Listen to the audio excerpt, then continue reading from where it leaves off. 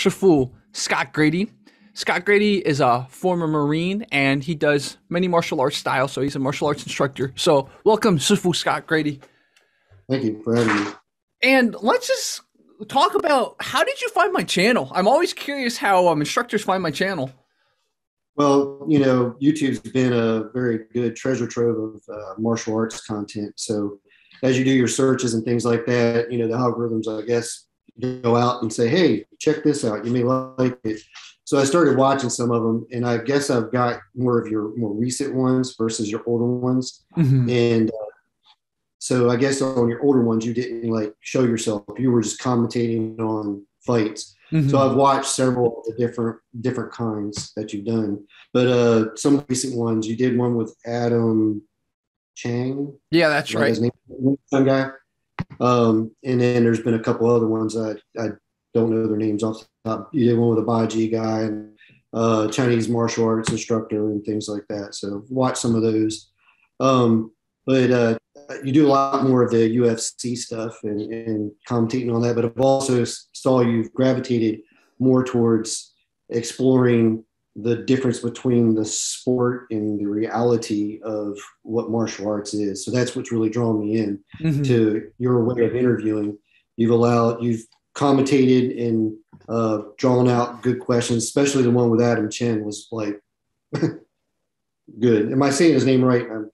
I think we just call him Adam Chan, which is actually really interesting. So you actually found the Fight Commentary Chats channel before you found the Fight Commentary Breakdowns channel?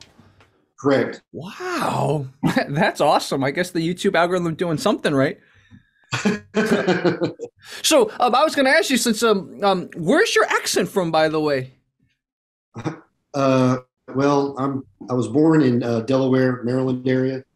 So I grew up on the East Coast, and then went in the Marine Corps, traveled, around from there to California to Okinawa, Japan, and then wound up in North Carolina. That's where I started my law enforcement career. I'm a cop, by the way, by trade.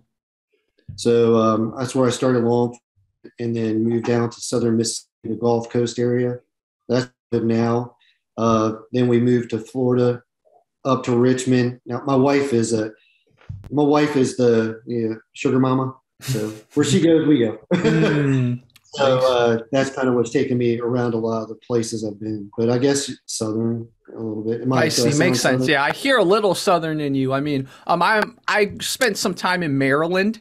So There are people in certain parts of Maryland and in Delaware and Pennsylvania who have this accent too. So it's like, it could be a Southern thing, or it could be just like mid-Atlantic. There's kind of a hodgepodge of accents too. Shifu, this is a good time kind of for viewers wondering why I wanted to bring Shifu Scott Grady on. He has law enforcement and military experience, so he's pretty qualified to talk about martial arts. So this is why it's so exciting to talk to Scott Grady about this. I'll give you a little bit of my martial arts background. I started when I was 13 in Delaware. I met you watch TV, you watch movies and stuff like that. Everybody's like, oh, I watch Kung Fu, and that's what you wanted to do. There's a saying in Okinawa, you can throw a stone and hit a karate master.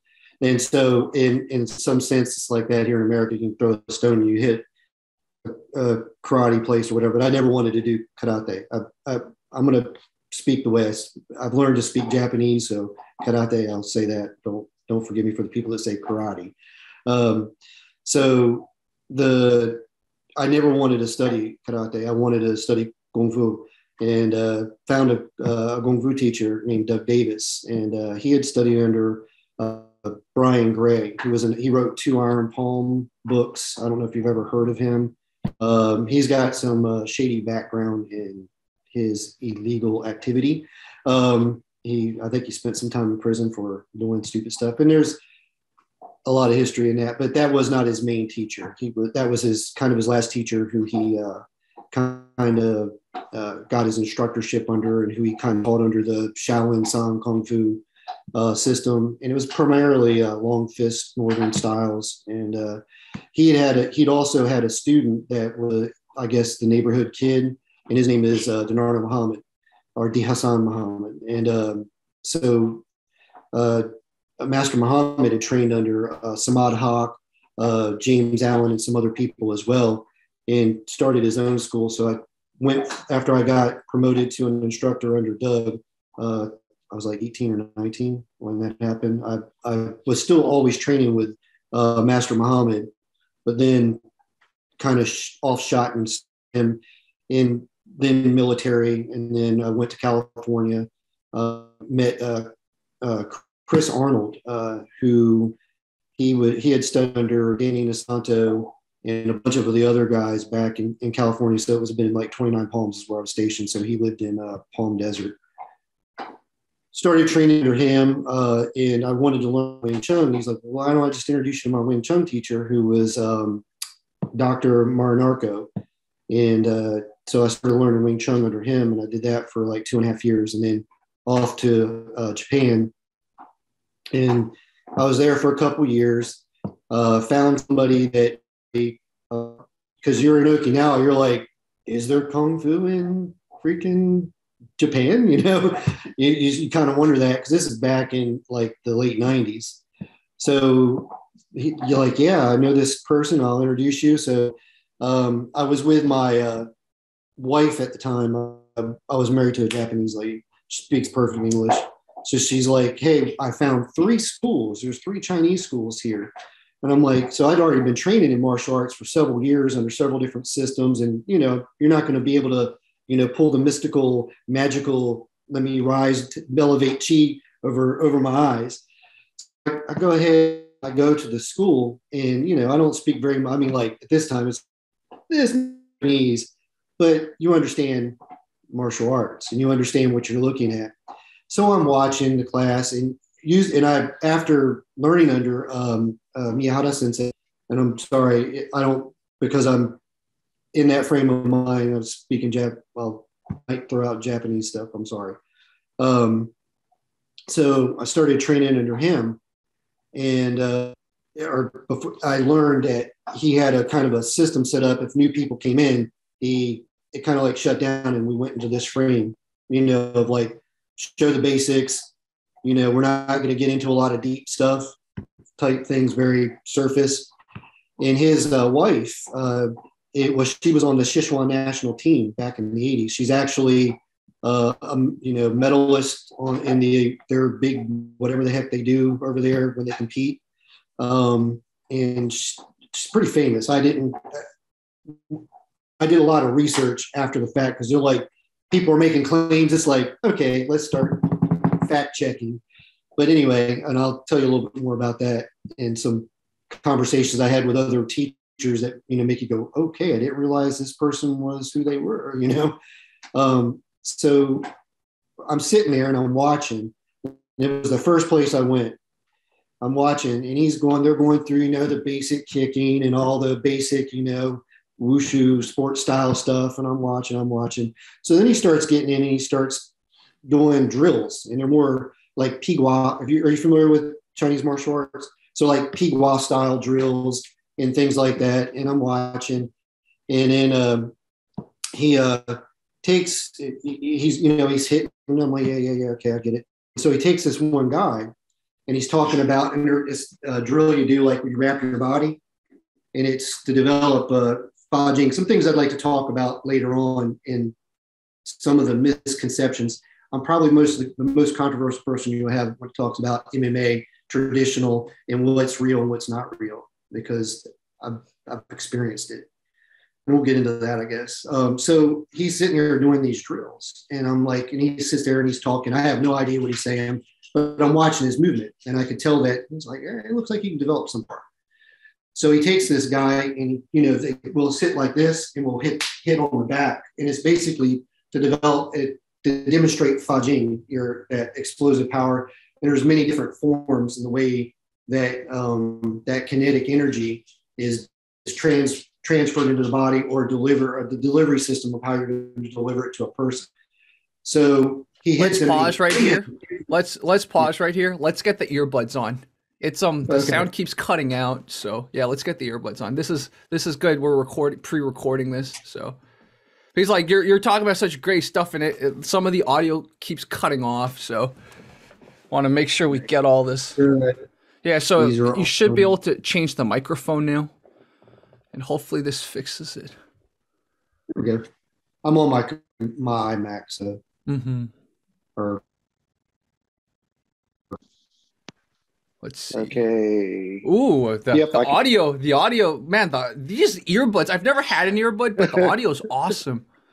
they're pretty good. Oh man, So, this changed it so well. Wow, dude. Okay, sorry. so we'll just start with that, like that exercise again. Just start talking about that again. Okay, so he hits him in the back, and he's hitting him with force. You could tell he's using muscle, and the guy just kind of you could tell it stunned him a little bit. He's like, "Ugh."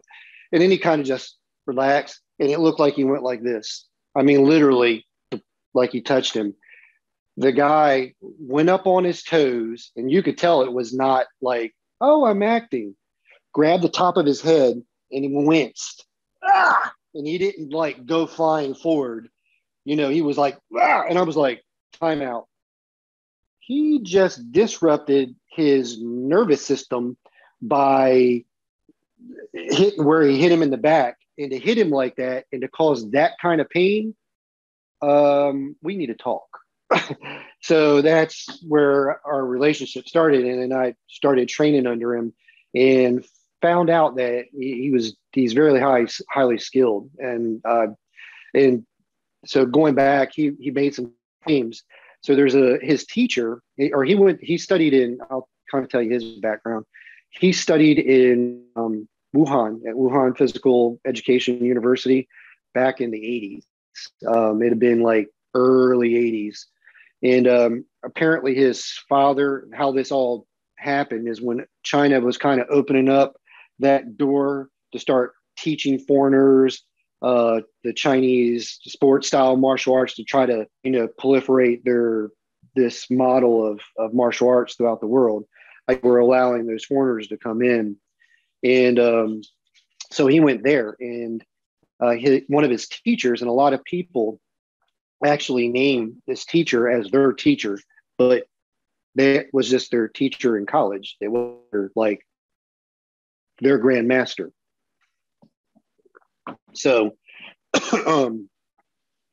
he was like, no, I was a disciple of this. He had 12 disciples that he had throughout his lifetime that he had taught privately taught martial arts to. I'm like, okay. You know what I mean? You're kind of like, yeah, let's check this out. So, you do a lot of checking, and, a lot of people back at that time, internet wasn't as proliferated as it is now and easier to find information. But took me a while, months and months and months of reaching out, trying to find people that went to Wuhan University. Did you know this guy? Yeah. But then I ran into Lu Xiaolin. She used to be the U.S. women's wushu coach out of, I don't, you know who she is? Yeah, I trained under her. Okay. Yeah. So she knows Song Lee, who is his wife, and they're like apparently very good friends. I didn't know, you don't know. So you find all these nexuses of, like, oh, okay, you know them. And so I actually, cool story. I went to go train under there. I'd come back every year to visit my parents. And because my parents lived in Maryland, I went to go train with Lu Xiaolin for like a day or two or day. Went in, my dog is like getting in my face here. So I went there, and so we're doing all the sports stuff and all this, basic training type things. And I'd been training for hours and hours and hours. I was pretty fatigued, and I should have known better. I should have stopped training. I'm like, okay, done. I've had it. I can't go any further. And I forget who the girl is. She used to compete back in the day. She was from Argentina. I can't think of her name. Anita, maybe? Yeah, Anita. Anita Lopez. That's it. So she was there. And so, you're doing the jump inside crescents and all this stuff. And I'm like, okay, I kind of sit down. I'm like, yeah, I gotta take a break. She's like, come on, you can do one more. Cause I had kind of messed up one, and I'm like, it's getting a little iffy. Well, I'm like, okay, I'll do one more. So I hit it. I planted, jumped. I didn't get enough air. And when I came down, down on the side of my ankle, and I basically fractured one of the bones and had a second and a possible third-degree tear. and ligaments, and had to drive all the way back to the Eastern Shore of Maryland. And it was on my right foot. So anyway, yeah, that was one of the so she would probably remember that. You ever mentioned that to her, she would, oh yeah, that guy.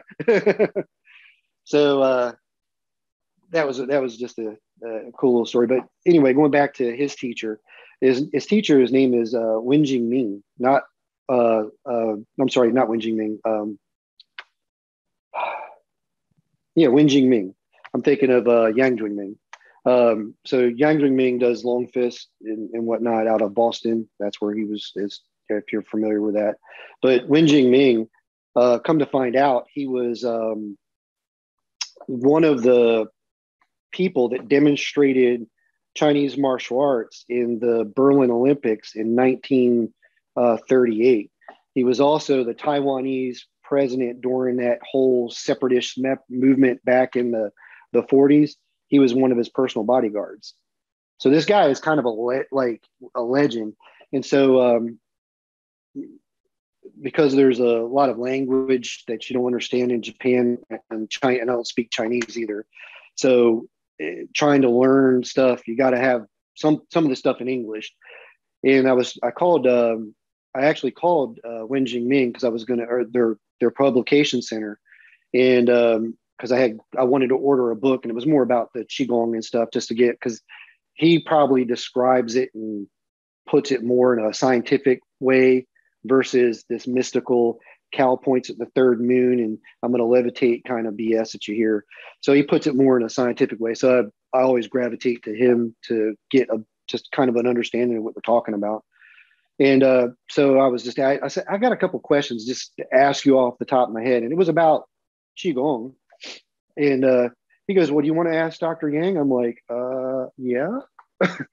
So they put him on the phone, and we start talking back and forth, ask my questions. He started asking about my background. So I go through the whole line of my background. So he heard all this, but he was listening at me and not listening to me at the time. And then he goes, wait a minute. He kind of like, who was your teacher's teacher? I said, Wen Jingming. And he goes, it was like dead silence. I was like, hello, Dr. Yang. First things out of his mouth were, you shouldn't know him. Was like that. And I'm like, and at this time I really didn't know much about him. I knew a little bit, and I'm like, okay. He goes, your teacher is like really famous in Chinese martial arts. And he didn't use it like in the sense of like, oh, I'm a flowery hand, kind of like this dude like hurt people.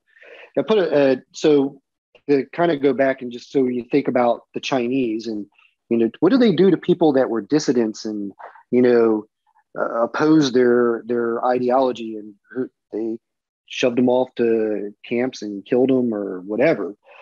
So remember, this guy was the bodyguard to the Taiwan emperor, or the president at that time, was part of that attaché. Well, when he went back to China, they didn't kill him. They put him in prison for a little bit. And then he started teaching at Wuhan University. You just aren't just a nobody that does something like that, and you disappear. You wind up disappearing, you wind up dying. But they put him in a prestigious place to teach martial arts or something. So to me, he probably, and also him presenting at the Berlin Olympics at that time, he was kind of like in their mind, kind of like still a national treasure. They don't want to just off him. I would think, just kind of why didn't they do this and why did they do that? And all the other things that I've, heard about him throughout, from other teachers was like, this dude must have been pretty legit. He's dead now. I mean, he died in, I think, 84, 85, something like that. But anyway, that's kind of my martial arts background and what I've trained in.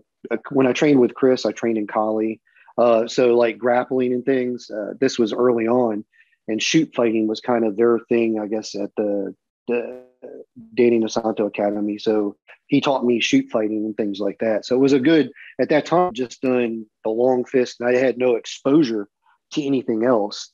And so it was really a good experience to open my eyes and go, wait a minute, there's more to this story. There's more to this journey that we're going on.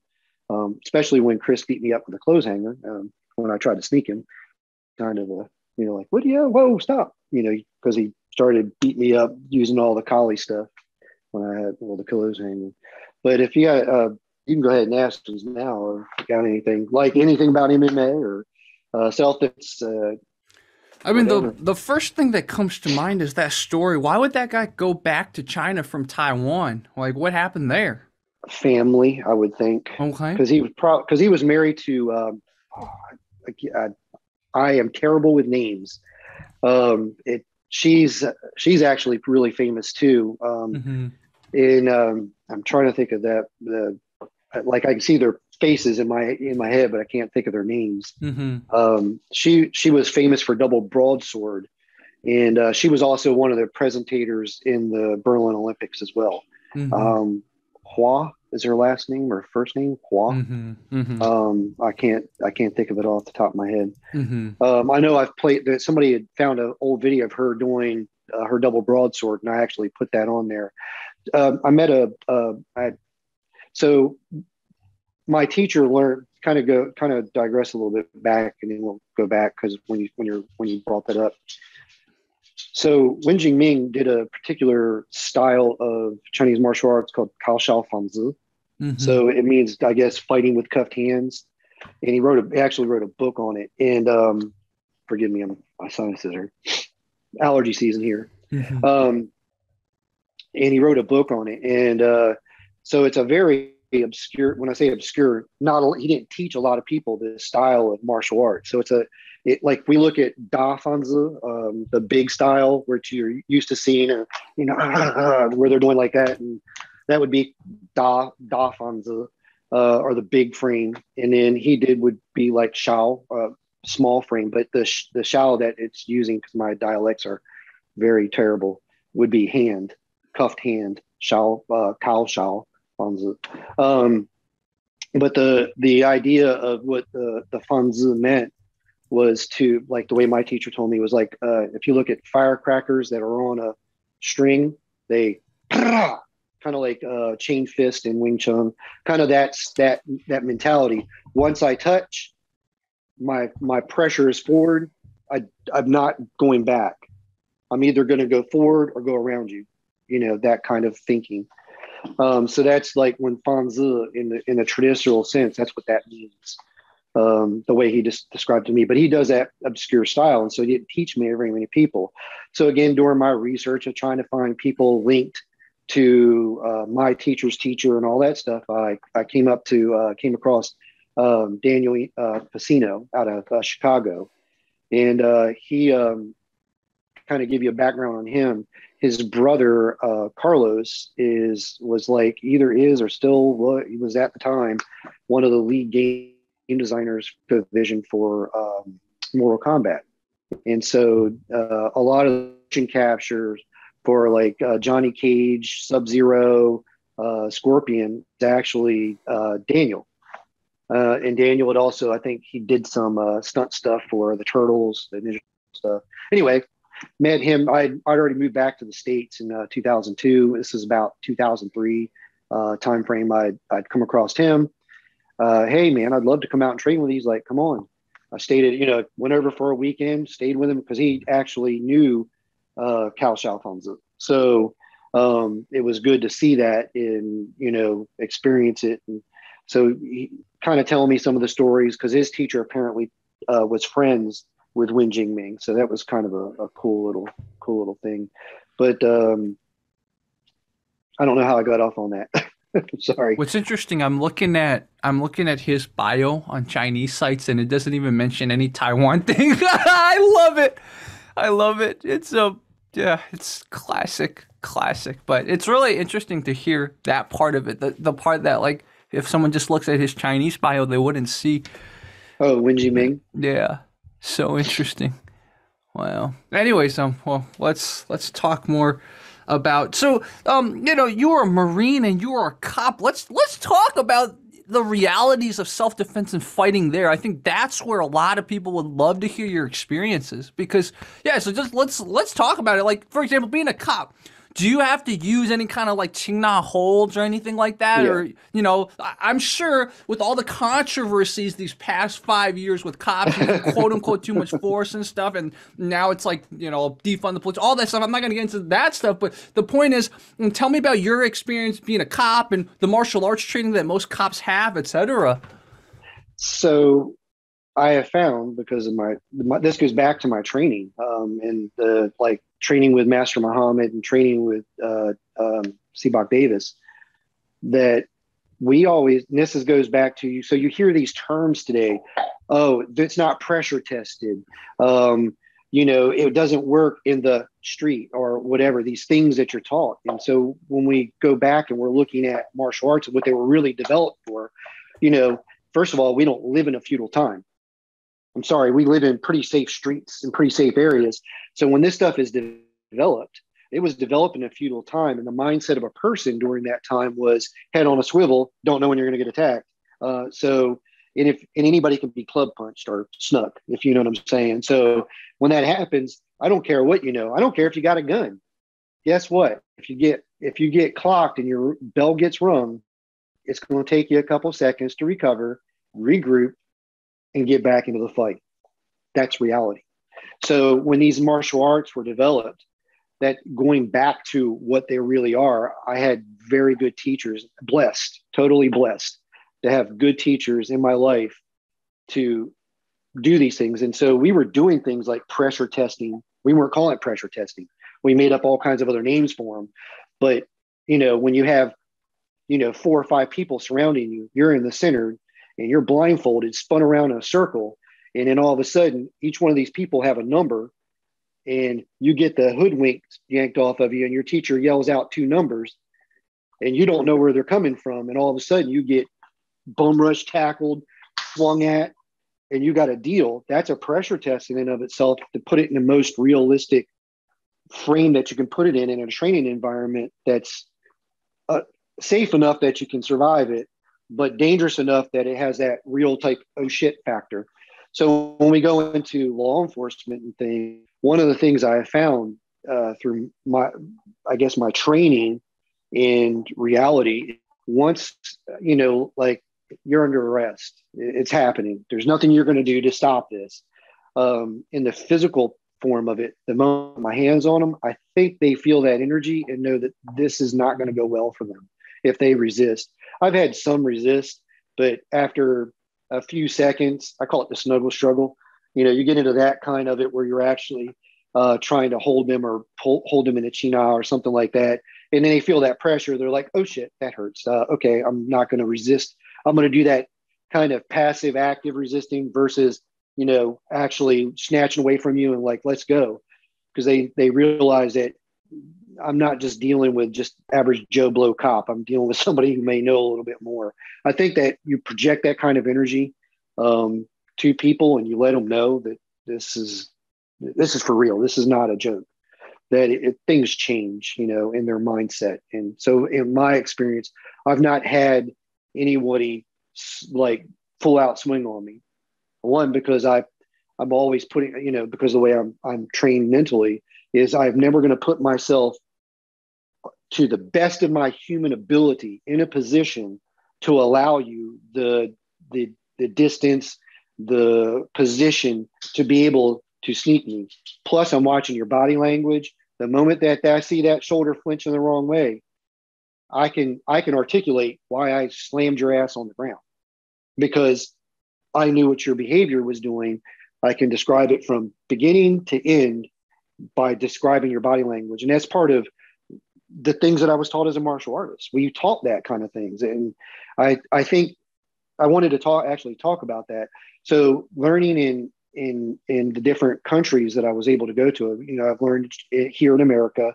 I learned in Japan. I went to China twice and learning and seeing things there. And what you see, and the best way I can describe it, the worst thing for martial arts in America has been civil liability. Think about it. So if you look at the martial arts of the 70s, early 80s, people like, what's pads? You know, well, oh, you put them things on? That we don't do that. Of the way they used to train, and the stories that your teachers would tell to what you see today. You got to put your kid in a bubble suit for him to spar. And then when he hits little Johnny and knocks, okay, stop, apologize to little Johnny.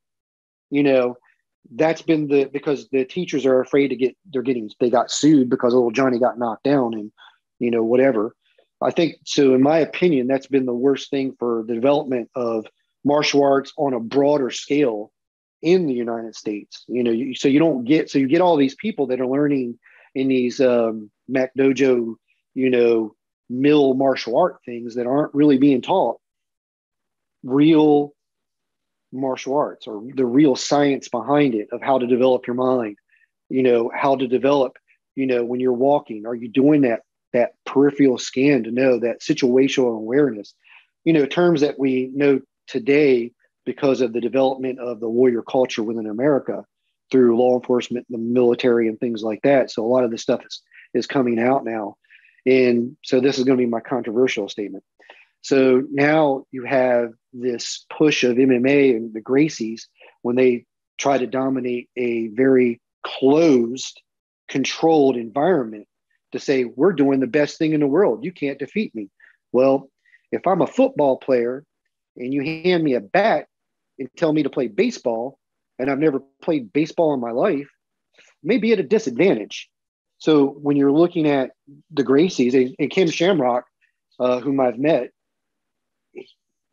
he put it in one of his interviews plainly. They extended the fight because he was winning, and they knew that, and that wasn't part of what the agreement was.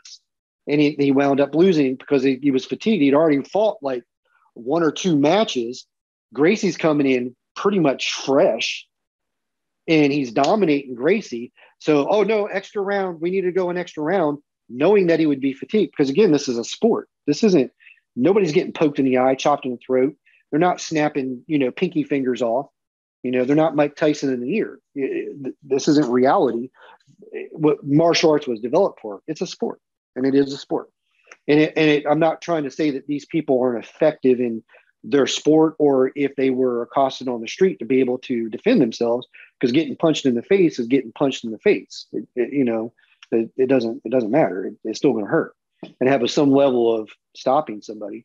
But when we get into the martial arts part of it, I use that word because it's more broad, the term used, but it's more of a martial science. And again, we go back to when this stuff was developed, how it was passed down in all the different cultures from China to Japan to Indonesia, and who they taught.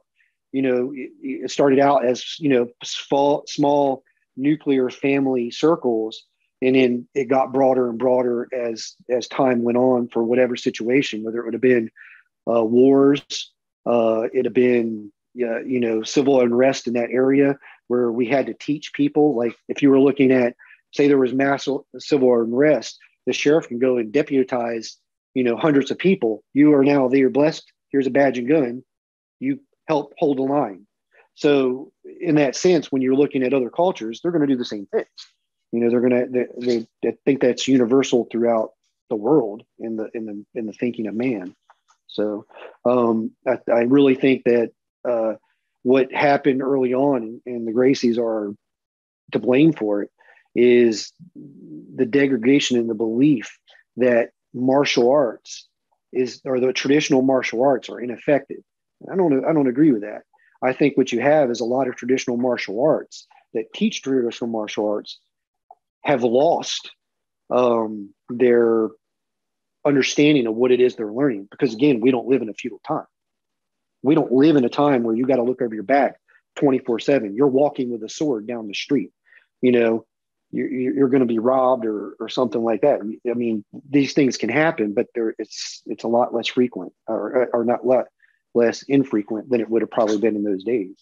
So, and then you got to look at why these were developed. So I was, you know, doing on Facebook, and I came across it pretty interesting. I came across this today, nothing by chance, right? So, and this is what it said. If your old style martial art does not work, then you do not understand it. An old style exists today because the practitioners did not die. Think about it. So if you have these people that are able to, teach this stuff and it gets passed down, I think throughout, because again, I don't believe when I look at traditional and I use that word, I don't use it in a sense of, if you teach me to punch this way, that's the only way I can punch. That's not what I mean. Because things will change and develop as my body. So I'm not Asian. So Malbu, for instance. So if you look at me sitting in Malbu, I have a big butt. It looks like my butt's curved. So back must be straight. Well, again, then we look at my hips. I don't have the same hip structure as an Asian. I'm just not. I'm not structured the same with my limb length and all that stuff. So I have to adapt that stance for my body to work. I can't conform myself to something that doesn't work for my body. So I think a lot of this has been because, like in Japan, so when I was leaving at that time in 2002, Ishinryu was going through basically everybody needs to get their shit together so we can be considered a traditional Okinawan martial arts, because it's not considered to be at that time. It was a hodgepodge, more or less. It was a hybrid system, because it had Shodan-ryu and Goju-ryu as put together to form a style. So, and that's what Ishinryu was. And so there were two teachers. There's three. The third teacher I don't even really want to mention. Anyway. There were two teachers. One guy was basically sending out his right-hand man, more or less, throughout the world. Like, if you are doing anything different in the katas than the way that we're doing them at the Hamun Dojo, then you can either remove the name Ishinryu or our name from your style, or you get your shit together. Because they were getting ready, because there's the Budokan. It's kind of like the repository for Okinawa martial arts in Okinawa. They kind of, if you're in Naha and you're looking at it from the sky, it looks like a big samurai helmet, the actual place. And so when they would line up, when they would go to the tournaments at the Budokan, they'd always line up under Shonin-ryu, because their main style was Shonin-ryu karate. And they had they brought in Goju-ryu karate, some of their forms or their katas to I guess express what they wanted to do as martial arts. So at that time, there was that going on, and I forgot how I got on this. I digress. Yeah. Let's just try to focus. Like it's. I understand you have a lot to talk about, but too many tangents, man. Yeah. So I'll go into what we were trying to talk about, which was, let's talk about streets versus sports. Okay. So that's one of the things you were mentioning before we went on all these tangents. So I totally agree with you on that, especially about the Gracies. And I love jiu-jitsu, but some of the stuff on some of their channels cringes me out so much. And I remember there's one video on my Discord server I talked about it with other jiu-jitsu guys, and a lot of them agreed with me. It happened in New York. This guy took some dude who looked like he was about to attack him, took him down into the middle of the street and out-grappled him. But then they were celebrating. It's like, oh my God, look at that as a demonstration of jiu-jitsu. But it's like, think about it another way. You're doing jiu-jitsu in the middle of the street. It's on concrete. Someone could have come up behind you, kicked you. A car could have ran over you. Exactly. And in my mind, I'm like, I understand that jiu-jitsu is effective, but are you guys going to try to sell this to your practitioners? Yeah, dude, the best source of self-defense when it's someone attack you on the street is just to like take them to the ground in the middle of the street. That upset me. I'm still upset about that, right? And like, so going back to what you said, I love what you said about how a lot of these styles, not all of them, I will say the power of human delusion is very powerful. It can pass down many generations, but a lot of these styles probably existed because they did work back in the day. I'm not going to say all of them, but a lot of these styles probably did exist. So I love what you said, Scott, about you got to look at the context. Was it being taught because people were using spears to fight? Was it being taught because people were sitting on horses to fight? Like, you got to think about all that, right?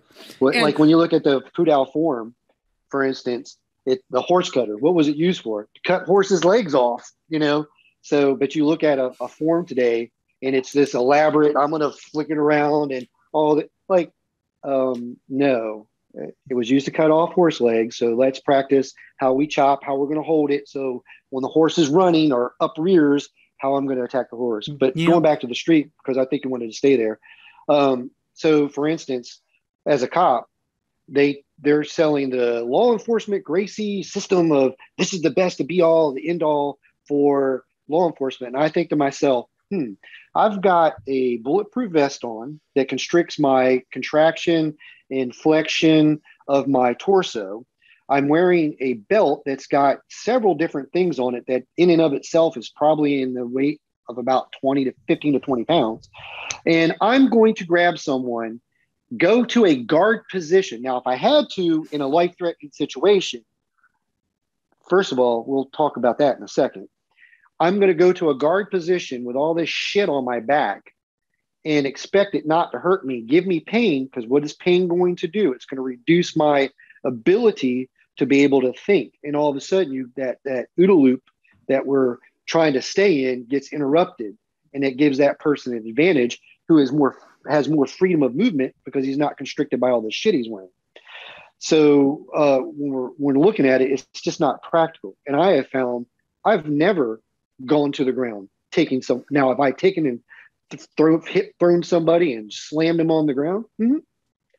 But I'm in a dominating position. I've allowed myself to be there because ultimately I've got to get them in that position to cuff them, to get them under control.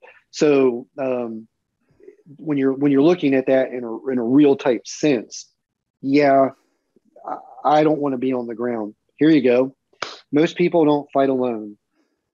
Most people have a buddy around. So here I am, cop on the ground in a situation. Let's look at riots and stuff going on. And I mount somebody and I'm trying to get you and manipulate you. First of all, now I got to get you in a prone position versus a spine position to handcuff you. And here I am flipping you around, and here comes his buddy with a club punch. Reality. So now we look at the reality. I'm fighting for my life, right? Someone's gone for my gun. I'm to the point where I'm going to this guy's fighting me. We're not talking about he is actively resisting, trying to get away. He is actively fighting me. That changes the game. Me punching you in the face as a cop, totally okay. I can justify why I punched you in the face because you're punching me in the face, right? I got to stop you. I'm not trying to kill you. I'm trying to stop you. So with me trying to stop you, I can use whatever means necessary to stop you. And that's what the law says. So when we start looking at this in a reality-based type thinking, I don't want to be on the ground. I'll take you to the ground, but I'm going to be in a dominating position to where I'm over you. Then I've also got the cavalry who's either on their way or already there to help me put you in handcuffs. Yeah. So that's another way of outthinking your opponent. We don't fight alone either. You mentioned such great points that I think a lot of people who may be training this what is now the standard kind of martial arts curriculum don't think about, which is one, most cops have a buddy, right? Most cops also aren't patrolling alone, right? Mm-hmm. So like take that into account. The other thing I love what you said is, let's say you're a cop with a bulletproof vest or something that adds weight. What it also adds is it adds extra handles for people to grab too, right? Because, the bulletproof vest isn't like some skin tight thing. It's people can grab onto various things. So these are all things that people need to think about. That if you just take this standard curriculum, jiu-jitsu will solve 90% of your problems. It's too simple. And there's certain Gracie combative stuff that's all about like, knife defense and all that stuff. I'm like, there's no way any of that's going to work. Some of their jiu-jitsu knife stuff is so cringe. And again, I love jiu-jitsu, but with anything, no matter how effective, you have to understand there's limits, right? There's always limits to things. And my fear is with a lot of jiu-jitsu, because it seems to be so effective in one-on-one situations, is people get deluded about its use when it's not a controlled one-on-one situation. It's a controlled environment. So one of the things that, like, I know you like Xiaodong, what's that guy's name? Xiaodong. That guy, yeah. So I've watched his things, and he's never fought anybody of any caliber. When I watch him, I'm like, yeah, that guy's a joke. that Tai Chi guy is a joke. Oh, that Wing Chun guy, yeah, right. His Wing Chun's he's not that high level of a skill, but you don't see him like, I want to challenge this Kung Fu guy who has actually fought and is a little more famous in the realm of, I do the real thing and not this. I am just trying to show and get students many and proliferate this in it's about them, that martial arts teacher, versus like, I've never saw Adam Chang until I watched your video. I love what he said. It's martial arts is a tree. What do you want to make out of it? You want to make a chair? You want to make a table? Probably one of the best ways of it being said. And that's what it really is. So when you're looking at the actual, how does this stuff work? And I go back to that. We go back to what's taught today and in a controlled environment. So he's never really fought anybody of any caliber of Chinese martial arts. That I'm strictly Chinese martial arts. I've been doing long fists for 20 years because I'll fight him, but I'm not fighting your rules. I'll fight him, but I'm not going to fight your rules. So when I go back to your eyes, I don't want to hear your shit because we're fighting. I'm fighting to win, not fighting to win some trophy. I'm fighting to defeat you. That's why we're here. And if you want to put rules on it, well, then I'm out because that's not how I train. Again, if I'm a football player to go play baseball, it's you gotta train in that.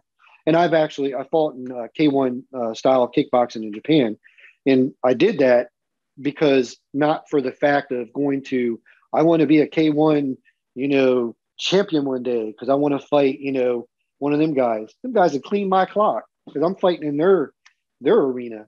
I want to be in an environment where someone's really trying to take my block off and what that pressure feels like, to be able to think under that pressure and to be able to deal with it.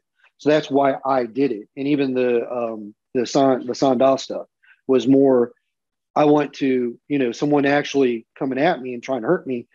How can I deal with it? So I put myself in that box and I trained for that box at that time, but that's not the primary of my training. My training is, so a lot of times I see like Wing Chun seems to be the big thing, can Wing Chun work in the ring? Well, I don't think it can, because if you look at the primary attacks of Wing Chun, where are they attacking? The neck.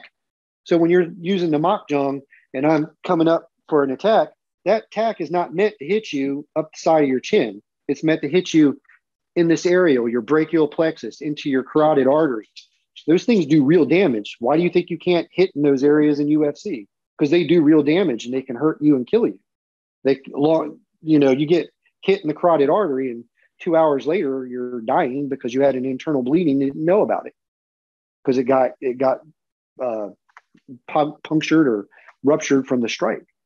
So so when you take those tools away from a Wing Chun guy and all he's got is chain punch, he can't hit you in the side of the neck. He can't hit you in the groin. He can't do his BUG to the eye. It takes the whole total.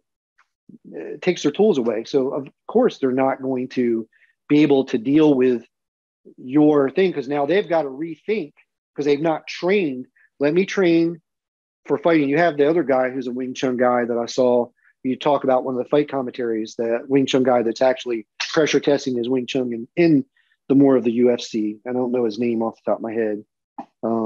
You've talked about him a lot. You're talking about Silala? Yes. That's also, just a clarification, I don't cover UFC. So just for viewers watching on Fight Commentary Chats, I don't cover UFC. So I know Scott mentioned it, but I cover stuff that is more underground, but I don't cover UFC. So UFC, if you want me to cover your stuff, please let me know. But UFC, I've used that as a reference, as the kind of the frame, and I get where you're coming from. I'm just using that as a point of reference for, I guess, viewers or whoever to know what I'm talking about. The ring, you're fighting in a ring, you're fighting under rules, and you typically it's a mixed martial arts style, or what they call a mixed martial arts style of fighting, where we're going to do striking and grappling, and it's all allowed. So I apologize. No, it's all good. It's all good. I just UFC has issues. They're not good with fair use, so that's why I don't cover them. Oh, I So apologize. Yeah, I no, it's figured all that's where good. you're I going with would it. love to cover them, but I'm honestly rooting for. I think there's other kind of big talent agencies that are gonna in the future come up with probably rival organizations or rival leagues. So I've I seen think some I'll of get them. on that eventually. But as of now, I think everyone has issues with UFC. So So what do you think about I guess they're scheduled to fight the first guy you mentioned, the Shudong, what's his name? The guy Xiaodong, from China. Yeah, say it mm-hmm. again. Xu Xiaodong. Xu Xiaodong fighting DY, Oh, that one guy. DKU. Yeah, DKU. It's not going to happen. I already covered that on my channel. It's not going to Oh, happen. really? Yeah. Ah, So if viewers haven't seen that, watch that. But okay. there was something I wanted to mention too from what you said earlier, which is such an important thing. And I see this happening not just in traditional martial arts, but the quote unquote modern, quote unquote tested martial arts too. And it's that they don't appreciate that people's bodies are different. It's one of my pet peeves too. Like we mentioned it about traditional martial arts, but like I think a lot of even jujitsu schools and stuff, they kind of forget that. Like some dude who's just a very stocky dude who can push someone off is very different from some guy or girl whose legs are very long, can do different things, right? And I think that's part of a problem in general with how martial arts are trained, is that it's like my way's the best, or my way works, or train him. It's like, no, you gotta let the student figure it out. What things are best for him or her. And I think that's what really gets a lot of styles. That's what prevents the students from progressing too much. It makes them plateau too much. Is that whether the students themselves believe or the instructors make them believe that there's these are the moves. But it's like maybe it doesn't work for the student's body. Mm-hmm. And that's something you mentioned that, and I thought that was such a brilliant thing we got to highlight more. And that's what I think prevents a lot of people from continuing in their martial arts journey. Why can't I do this combo? Maybe your body just moves a different way. Maybe you need to learn other combos. Why can't I do this choke? Maybe your legs don't work that way. It's like these are things totally worth mentioning. And even going back to like training cops and all that, maybe some cops, like you said, they carry extra equipment. Maybe this cop actually is the one that carries a shotgun, so he doesn't just have a pistol in his holster. These are all things to think about. And then a lot of these trainings are too broad, or they're too unfocused for the specific person. And so that's actually a conversation itself that we might have to get into another talk. But it's like, how do you make it so, I want everyone to be able to have their ability to defend themselves, right? But we all know a lot of these self-defense things don't work. So how do you make it so everyone can like actually be able to defend themselves somehow? So that's interesting. So like Miyahara Sensei and even my other teachers, but I'll highlight him, is so there you have a style and a system, and they're two different things. So we look at Praying Mantis Feng Chen would be a style.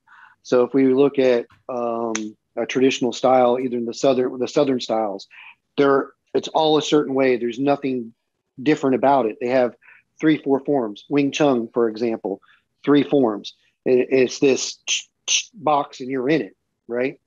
So that would be a style. Then you have a system. So I mentioned Ishinryu is a system. So they took one style, another style, and blended them to express whoever, I don't know, I'm not a big Japanese martial arts guy, but the person that developed Ishinryu decided to, because he learned this and learned this, to put these together to express what he wanted to express as a martial arts. So when we look at this on the why, I don't know, he's dead. No one ever asked that question of why you did it. Maybe did. I just don't know why. But my teacher, we don't learn just long fist. We learned long fist, Baji Tren, Pigua, these different things, because his thing was in Sa Tren. Like, why would I teach you a whole system of Sa Tren when I could teach you one form of Sa Tren? And it embraces pretty much everything about that style. And it will teach you what I want you to learn from that style. Because like if you look at long fist, traditional long fist in of itself is even not, it's a newer form of martial arts. It was developed in the 50s or whatever it was, or 40s, post or right around the Cultural Revolution. So when we look at that, it's not really traditional. It's a hodgepodge of 4 or 5 different styles, and one of them being Sa-Tren. And so Sirlu Sa-Tren, the 4th set in that traditional style of martial arts or Chinese martial arts, has pretty much what they would consider to be the kind of like, it embraces the whole style. And so he would teach you these different things. So we learned some, I call them the fufu forms. So the first couple forms we learned were the Dern system, long fist forms taught by, that you pretty much learn. It's like if you learn first dance, Dern, or whatever it is in the Chinese, if you're going to go the sports route, these are like the traditional forms per se that they teach you. So we learned those, but then it's immediately to Sa-Tren. And so interesting thing. So I'm doing this Sa-Tren form for Lu Shaolin, and she goes, "Wow, that's old." I was like, "Huh? What do you mean?" She's like, "They don't even do it like that anymore." I'm like, "What do you mean old?" So, doing some research, it finds out like, yeah, it's very old. It's still the original, the way whoever taught my teacher it, which was actually taught it, was Wen Jingming's wife, taught him this style of, or this particular form of Sa-Tren, that 4th road. So then it's into Baji, and he had a friend that his teacher was a friend of his teacher, sent him to learn Baji. And because it was like, hey, my teacher was like, teach me. And apparently Wen Jingming was like, no, I'm not going to teach you. Go learn from this guy. And what he was doing was actually trying to get a good frame for him. Now you can come with me. I don't have to deal with all the beginner bullshit, to teach him what he wanted to teach him.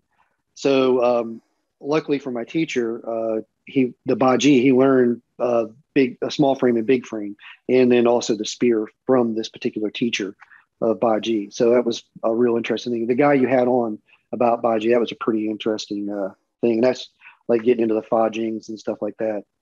But so to get back to it, so doing this allowed him to, hey, what's going to best work for you? What's going to best work for you? So my frame, like even learning Baji, and I'm good at doing it.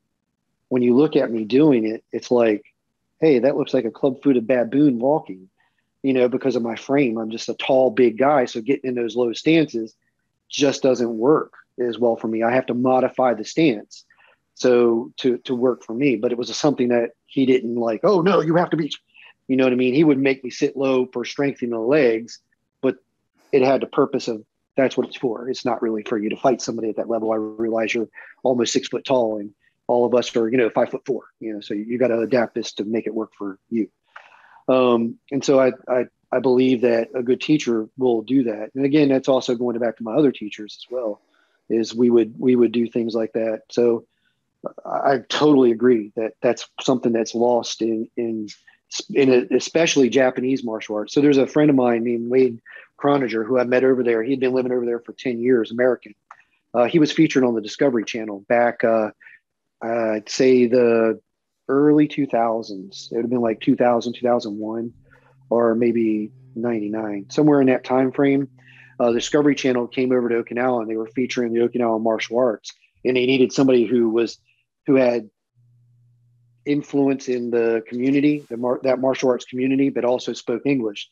And Wade had been living there for 10 years, and he was training under Miyagi. I can't think of the guy's name. Pretty famous guy. And I'll tell you a story about him. It's like when E.F. Hutton speaks, people listen, kind of a thing. So they took him, and he was actually the one that he took them to all the different Okinawan teachers, because he had the in to be able to get in those doors that possibly people wouldn't be able to get into. And he studied Meibukan Gojinryu. And then they also featured his teacher on there as well. So how did I get into that? Sorry, got off on a tangent again. A lot of stories. but how it's in a box. So when you get these styles out there, and especially in Okinawa, they don't. I can't change it. You can't change. You must punch this way. You must be this way. And so going to this particular teacher that my teacher had met over there, who actually he's a ninth degree black belt, so he was pretty old. You know, he's dead now. He was one of those guys that everybody respected. No one would ever disrespect him in his face. Give you a short story about him to kind of tell you how old he was. Back in probably been the 50s, had been, you know, post World War II type frame. He was going into one of the local bodegas or whatever, the izakaya or whatever the heck they are, shops in Okinawa to get a drink. And there was a local gang. He used the word Yakuza when I asked him about the story, but it's not the Yakuza tattoo. Yakuza to them is just gang. So it was a local gang basically extorting the shopkeeper for some money. And there was a couple of them in there. It was like, the story is there was like 5 of these guys in there and they had knives. And so I'm telling you the story before I find out about the story. And he apparently put these dudes in the hospital, beat them badly. And he has these scars on his forearms. I didn't know what they were from. He had told me he had worked in the shops during World War II. And I figured he had machine. They were, you know, hey, I got injured by a machine or something, fell on my arm or some stupid shit. So this goes back to Wade Croninger. He goes, because we would go up every Saturday night and train with him, my teacher and his teacher, because of what he was doing. And so he goes, hey, you're training at this place. Is he kind of an eccentric guy? I'm like, yeah, but there's a way out of sensei that's eccentric too that does Gojinru. I think you're talking about him. Look at him, and if he's got scars on his forearms, he's this guy. He goes, ask him how he got the scars. I'm like, you're setting me up. I know you're setting me up. So I go, and this one day I'm looking at his arm. I'm just kind of like staring at his arms, and he sees me and he's like, "Nani miteru." You know, what are you looking at? I'm like, the arms. He goes, long story. So I'm like, tell me. Fight some people, had knives. Didn't go good. I'm like, then I go back to Wade and I said, all right, tell me the story, because he's not coming off of it. That's just the kind of guy this dude was. He didn't talk about his exploits and shit. He was who he was, if you know what I mean. He was that kind of a guy. So he told me the story, and I was like, oh my God. And come to find out, like, yeah, this guy, so he was like the black sheep, because what he did to Gojinru kind of like shook up their world. He started going, because he met my teacher, and the way he described the relationship with my teacher, he says, this is the first person I've ever been able to talk about martial arts that knew what the hell he was talking about. And so that was like, what? And he was telling that about my teacher. So what he started doing is researching the roots of these techniques and how they actually work. So when we look at this particular technique that they'll do in some of their katas, and they say, oh, it is this. And my teacher's like, try it. I'm going to punch at you. See if it works. Oh shit, it doesn't work. You're pushing against my body and I have a force coming in. What damage are you doing? How are you pushing me off? It's not working correctly. It's not that the technique is wrong. It's your understanding of it is wrong. And so that woke up Uehara Sensei to make him go and start changing things. And so this I can't change form thing started in him actually re-looking at the system and starting to change some of the techniques in the actual applications of what they are too. And also in the weapons, because he was a weapon, because the way they have it separated over there is you have the empty hand and you have the weapons. So they can be taught separately. A lot of senseis learn the weapons as well, the Okinawan weapons, but they're separate things. So you can be a master in this and not be a master in this. But he was a master in both. And so he started redeveloping them to the point to where he was like the black sheep. they would never disrespect him to his face, but they'd talk about him behind his back. You know, oh, he's disrespecting the art. You know, he's changing things. How dare he? But he was willing to go, wait a minute, this isn't working.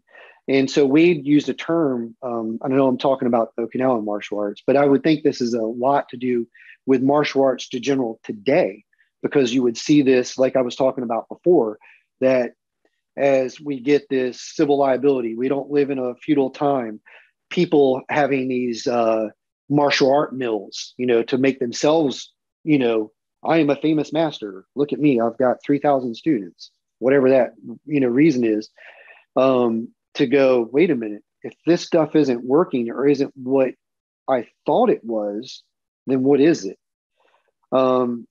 And also going back to what started to allow me to see this with more open eyes, even when I went over there, was when I trained under Chris Arnold, who was the guy who trained under Danny Nasanto in the Danny Nasanto Academy. He was talking about I don't think it was a Weichi-Ryu or some Okinawan style. And because he had started studying Southern style praying mantis. And he talked about that caving of the chest, you know, how the structure in the body allows you to be able to keep and have that structure. Also, kind of, if you look at Wing Chun doesn't do this. They have that more sunk chest and keeping this for that structure. It helps to form the structure to stick that oncoming force. And so he showed me some old videos of some like black and white, that style footage of some old karate masters where they were doing San Chin and they were keeping their chest sunk. They weren't doing it the way they do today, where they kind of puff that chest out. So you have this, whoever decided to teach this for whatever reason, now you have it lost. Why are you doing this when you can have old ways of them doing it when they did this? And why did they do that? And are they being tight or are they being loose?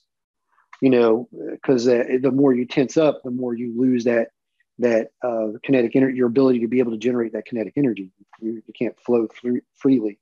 So I think when you look at that as a whole in martial arts, there's this loss in translation, this loss on how these techniques really work. So I would totally agree with what you were saying. Sorry. Long. I think I'm going to stop the interview now. Let's do another interview soon. I need to figure out how to focus this, because like, I know if I put this up, it's going to lose any viewers. Kind of pre-interview type stuff. Yeah. No, so I'll have to figure it out next time, because it just, normally when I talk with people I interview, we can just flow, but I just know this is just going to lose viewers.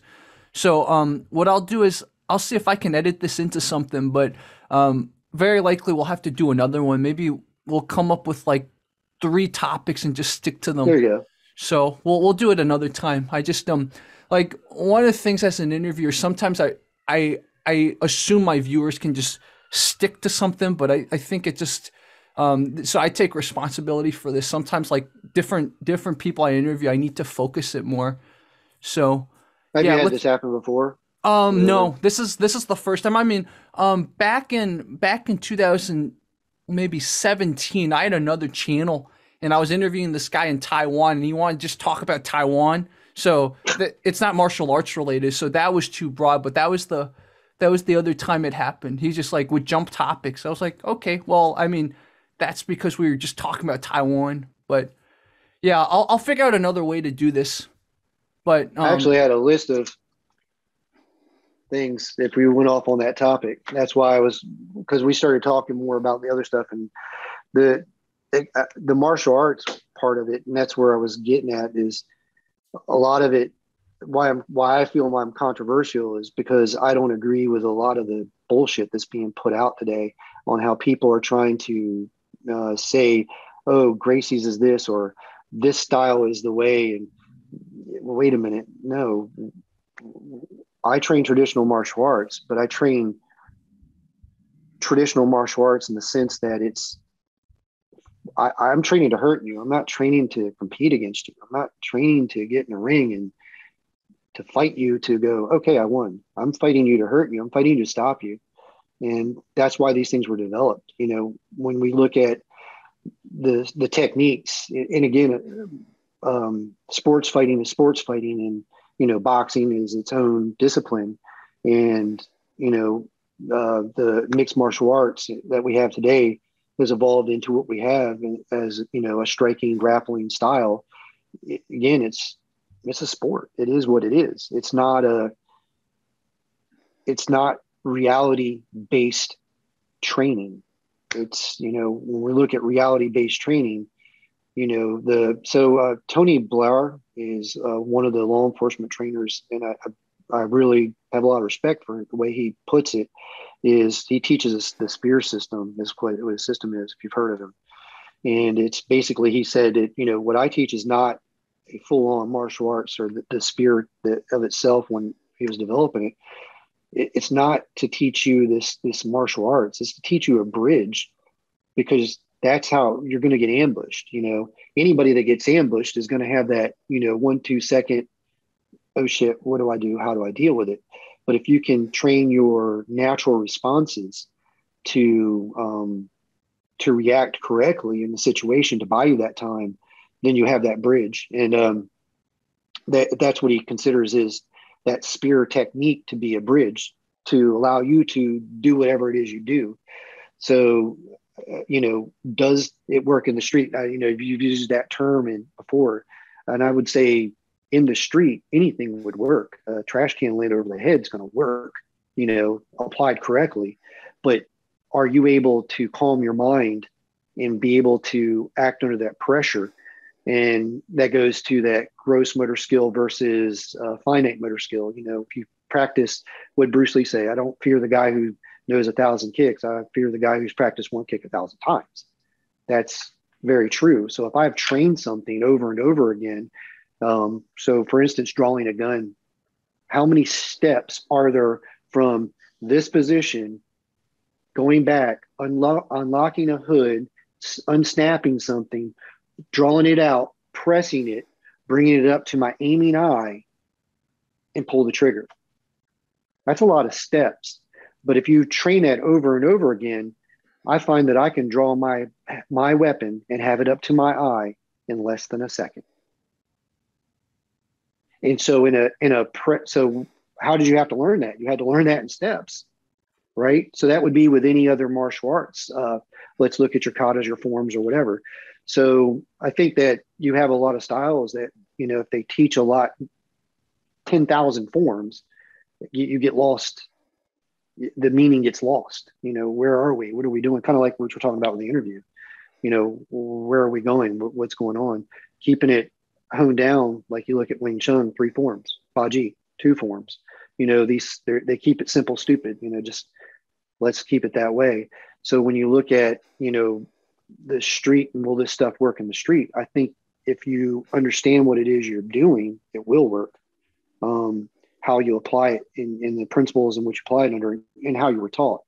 So, even a Taekwondo guy, back in the day, the Taekwondo we have today to the Taekwondo guys I grew up with, 2 totally different animals. They hit you and put a hole in your ass back in the day. They kick you and they're going to kick you so fast, so hard, so quickly, you're not even going to see it coming. But today you have this like paper dragon, as we would call it, or a dog without teeth. They hit you and it's like, okay, I'm going to just grab you and bum rush you and slam you on the ground and beat the shit out of you because I've taken you out of your element because you can't kick me now. So, that's just, being a smart fighter. That's a dude on the street knows that. Well, shit, he's hitting me with my feet. Well, let me take him to the ground. He ain't going to be able to kick me now. So in that sense, that's what we have. And that's with the loss in martial arts today and what's not being taught and what's needs to be taught. And I think that there's a few teachers out there like Adam Chang, who gets it, and there's another guy out there that gets it. It's a Wing Chun guy, and he's kind of out of England. Dr. Mark Phillips, I think his name is. Yeah. The fighting science channel or whatever it is. Yeah, fight science. He's been on fight commentary chats too. But he's, yeah, definitely gets it.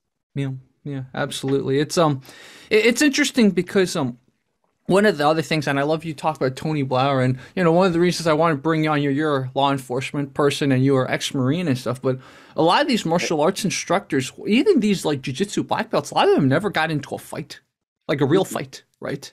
My nose isn't this big because it's genetics. I've had it broke 3 times and they've all been in fights. So, can you still hear me? Yeah. I don't know if my things are going, they just kind of bubbled at me. But that's the thing, getting punched in the face is a real wake up call, and having your nose broke. And can you react to when it happens? And for me, I have found out I can. So I'm an FTO, so I teach rookies. And so when you're going to arrest them, they see you because they're talking to you. They're in the car with you. They see you in this one frame. And you get you're getting out there and you're dealing with somebody, and all of a sudden you flip this switch and you got this, I call it full Marine. The full Marine comes out, and you're just, and the FTO is kind of like, oh shit, what the hell is this? And you get back in the car and you're like, and you're debriefing about it, and you have to explain. Do you realize my blood pressure didn't even go up a point? Not even. And that's when you're fighting somebody, your blood pressure is going to go up because you're somewhat excited. But in the sense, have you been enough to where you can allow that to stay here versus coming here and clouding this?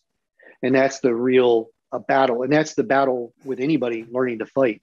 So when you don't have these particular schools that don't pressure test their shit in traditional forms. I'm talking, we take long fist. Here, fight them. But you got to use what you've been taught. You can't go to boxing. You can't go to grappling. You got to learn how to, when that attack comes and you're blocking that, if you're doing that hammer fist, how to make that damn thing work. Oh, can you hit? Can I hit right here? Or can I use that to hit the person's arm? Can I use it to hit them in the kidney? Can I use use this to do that? So again, it goes back to when you're looking at sports fighting too, a hammer fist isn't meant to hit somebody on the top of the head. Why am I going to hit you in the thing that's used to protect your brain?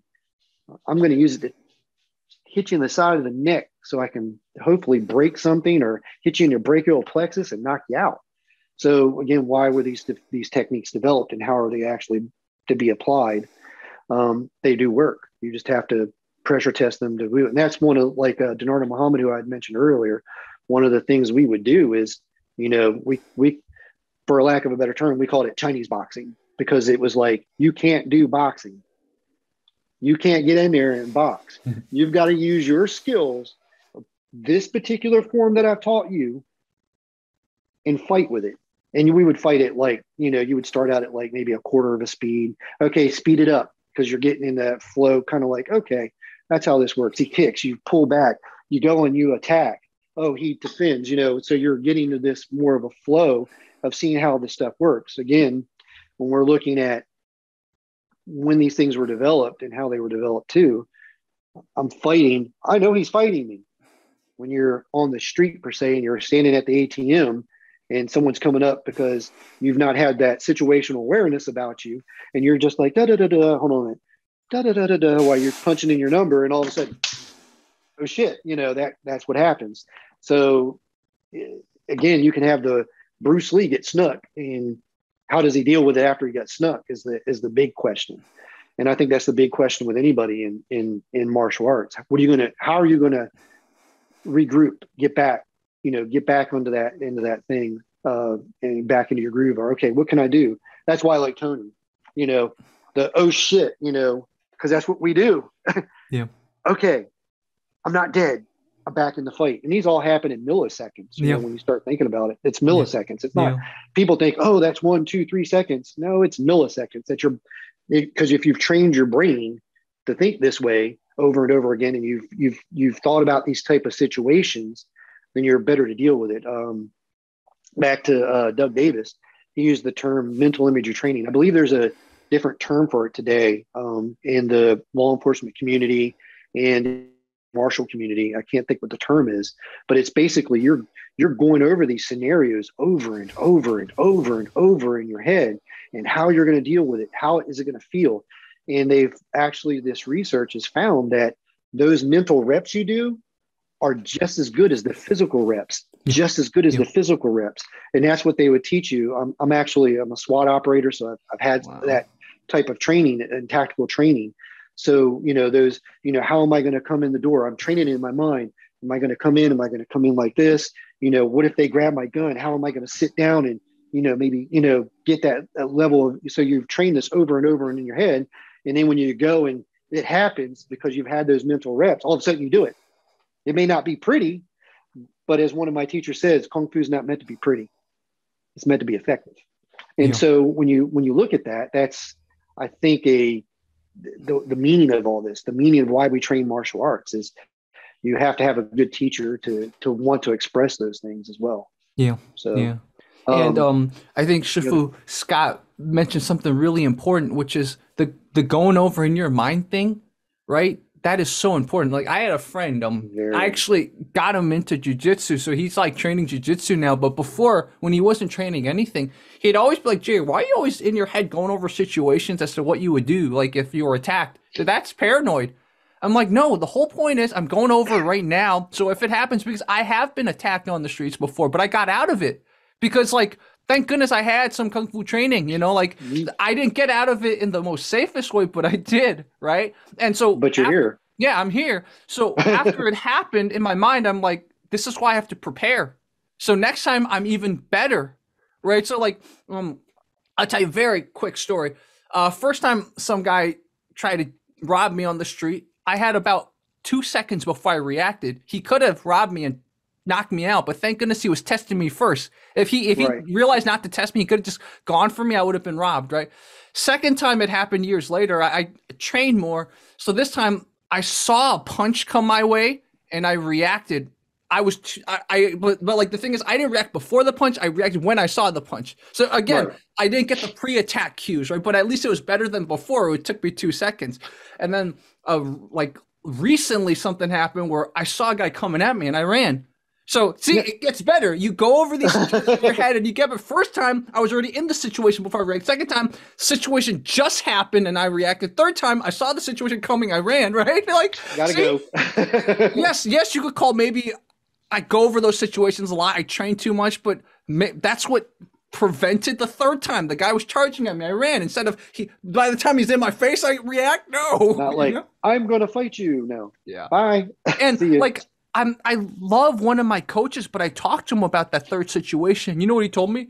No, next time don't run. Next time just like sidestep him. If he needs to fight him. I'm like, I'm not doing that. This dude freaking had without a shirt. He was crazy. What if he had a screwdriver or something? And that's why I want to bring someone like you, Scott, because I talked to another very awesome viewer about this. He trains combatives, right? So he's a lot like you, like, with guns, with knives, etc. But one of my coaches doesn't do that. He's like a jiu-jitsu, taekwondo, Muay Thai guy. He's tall, very, very skilled guy, but he doesn't train for situations where, some guy might have a knife or some guy might have this or that. And these are conversations we have to talk about. Right. So you mentioned paranoid. My wife would, being a cop, being that, situational awareness kind of guy, just how I'm hardwired, I sit with my back to the door when we go to a restaurant, like she'll go to sit down and I'm like, no, you sit over there. I'm the one with the gun. You know what I mean? And she would be like, you're paranoid. I'm like, and she would say that over and over again. So I said, no, I'm not paranoid. So I looked up the definition because I knew I kind of had an idea, but my wife's pretty intelligent. So you can't just come at her with her bullshit. You got to like facts.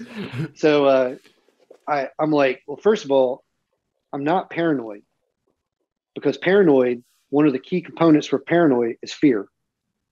For the word paranoid must have fear. You have to have a fear component or you're not paranoid. It's something else. She's like, like, fuck you. So, and so I would, and how I explained to her one day, I said, so you got people living in Israel, right? They walk out their door and they're doing that 360 all the time. Are they paranoid or are they being cautious? They're being cautious because they're going to look for that bag on the ground, that dude walking in the crowd with a big heavy jacket that shouldn't be here. Do I need to get out of this area because he could possibly be some type of guy going to set off some kind of suicide bomb. Yeah. So again, is this paranoid, or is this thinking in a way of being situational awareness? This is where we get back to, when the martial arts were developed in a feudal time, this is the way they thought. Yeah. We live in a safe society pretty much. Being in China, I never felt endangered. And I was in some pretty royal places, but I never felt endangered. So, and then it also goes back to humanity and humans. I had a chief, he sat me down one day, one of my chiefs that I worked for, and he gave me this kind of topic about how humans are. He goes, so you deal with 100% of the people you deal with, 90% of those people that are people that made a bad decision that day. They sped, they stole something, they got in a fight, whatever it is. So 90% of those people just made a bad decision, but they're not bad people. They're good people and would do good. They just made a bad decision that day. He goes, so you have this other 10% that they're your habitual criminals. They're the ones you're constantly arresting all the time, always get in trouble. They got some moral compass break. He goes, they're not bad, but they're not good. Mm-hmm. But he goes, out of that 10%, you got 1%, and they're your wolves. They're 100% evil people. So remember, when you deal with people, 90% of them are just people that made a bad decision and they're good people. So that had a big impact on me early in my career in law enforcement. And so when you look at going in the way we live today, and I would say back in the feudal times, because you can't go around causing havoc, hate and discontent, robbing people before the local village goes, we've had enough of you. And they get their hose and their rakes and whatever, they're going to go and they're going to find your ass. And there's one of you and a whole bunch of them. So you're going to be outnumbered. Eventually you're going to get got. So when we start looking at that, that idea here, especially in America, we live in a pretty safe society, for the most part. I would say that you're pretty safe walking around New York without being gotten. But again, do you want to be a sheep just walking around, or do you want to take that next step because it can happen? And at one time when you need it, you don't have it. It's like, one is none, two is one, and three is enough. It's kind of that concept. I want to have that in my toolbox to be able to deal with it. I was listening to I don't know if it was a podcast or an audiobook or something. It was about how to read body language and look for those pre-cues and stuff like that. And it was taught by a dude who was a CIA operative or whatever. And he was like, I'm walking in New York. He says, always carry the pin, the tactical pin. He's like, always carry a steel or tactical pin. He goes, because it's the only thing you can carry that anybody, it's not a weapon, it's a pin. And it's like, it makes good sense. And so he was walking in New York or something like that. And he could tell by the pre-cues of this dude walking towards him that this guy was going to try to take his girlfriend or his wife's purse or something like that. So he shifted positions, got the pin out of his things, but he knew how to do because he had studied how the mind works with people and how to, they see this, then they do this. And he was able to put himself in that position to where the guy rethought, like you were talking about your situation, where he was testing you before he attacked you to, maybe not this guy, but he had that tactical pin in his hand in case it went south so he could jab him. And again, that goes back to, are you learning a martial arts traditionally or a hybrid system that's actually teaching you what this stuff really means and how it works? That goes into punching and fa jing, which I'm sure you're familiar with. When you punch somebody, and that's another thing I think too is lost in the way we translate things, language. So when you're looking at I say fa jing and Americans are going, what the hell is fa jing? What's that? So, it's kinetic energy. Oh, okay. Yeah. When you hit a bat or swing a golf ball, or swing a golf club. So learning that and a teacher actually teaching you how to apply that stuff and making it work, So I think it's a very important thing.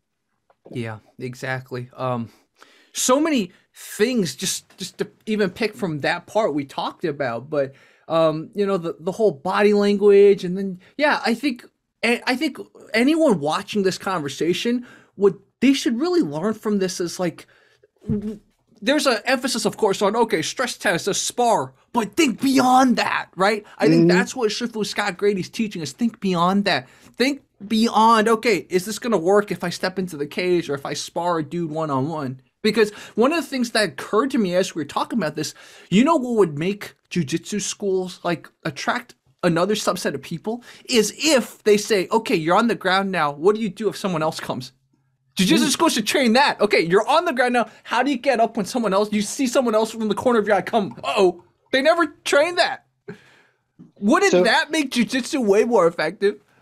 Well, so we look at jiu-jitsu today in America is not jiu-jitsu in Japan. It's a totally different thing. So when you know who we talking about, so you look at what we see today is more that system of the Gracies and the way they brought it. It's all on the ground. Well, traditional jiu-jitsu is not all on the ground. A lot of it's up. And if I have to go to the ground, or if I take you to the ground, what do I do at that point in time? There's a lot of joint locks or chinas and stuff like that are going to occur prior to that. Once I get my hands on your ass, you know, what am I going to do? How am I going to apply this joint lock? So when you look at how it evolved, because I bet you, because again, history is his story, right? So you have the Gracies telling you his story about how these two guys came over there from Japan and they were taught them, but were they really teaching them the actual traditional jiu-jitsu? And then they said, hey, well, let's evolve it into this. And then it evolves into what we have today. So, you know, it's to teach that. So if you take these guys in Japan, they do train for that second person, that third person, because they train a kick. So I've got you over here, and all of a sudden I see out of the corner of my eye someone coming, and I do that side kick, you know, to get you off of me, to buy me that time.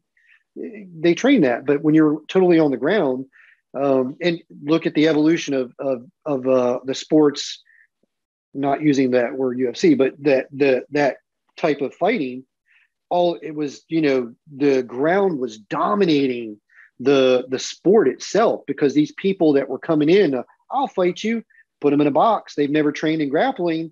All of a sudden get took to the ground, and they're not used to wrestling around with a person. And I can't poke you in the eye to get you off me. I can't rip your ear off and get you off me. So I got to deal with what I'm doing. But now you have these people that they started learning it, but they were strikers to begin with, that started in a traditional style martial arts. Now they're fighting these guys, and all of a sudden they're getting back up and knocking them the hell out. You see the weirdest kicks. I'm going to run up, jump off the side and, you know, and punch you and knock you out. You know, wait a minute.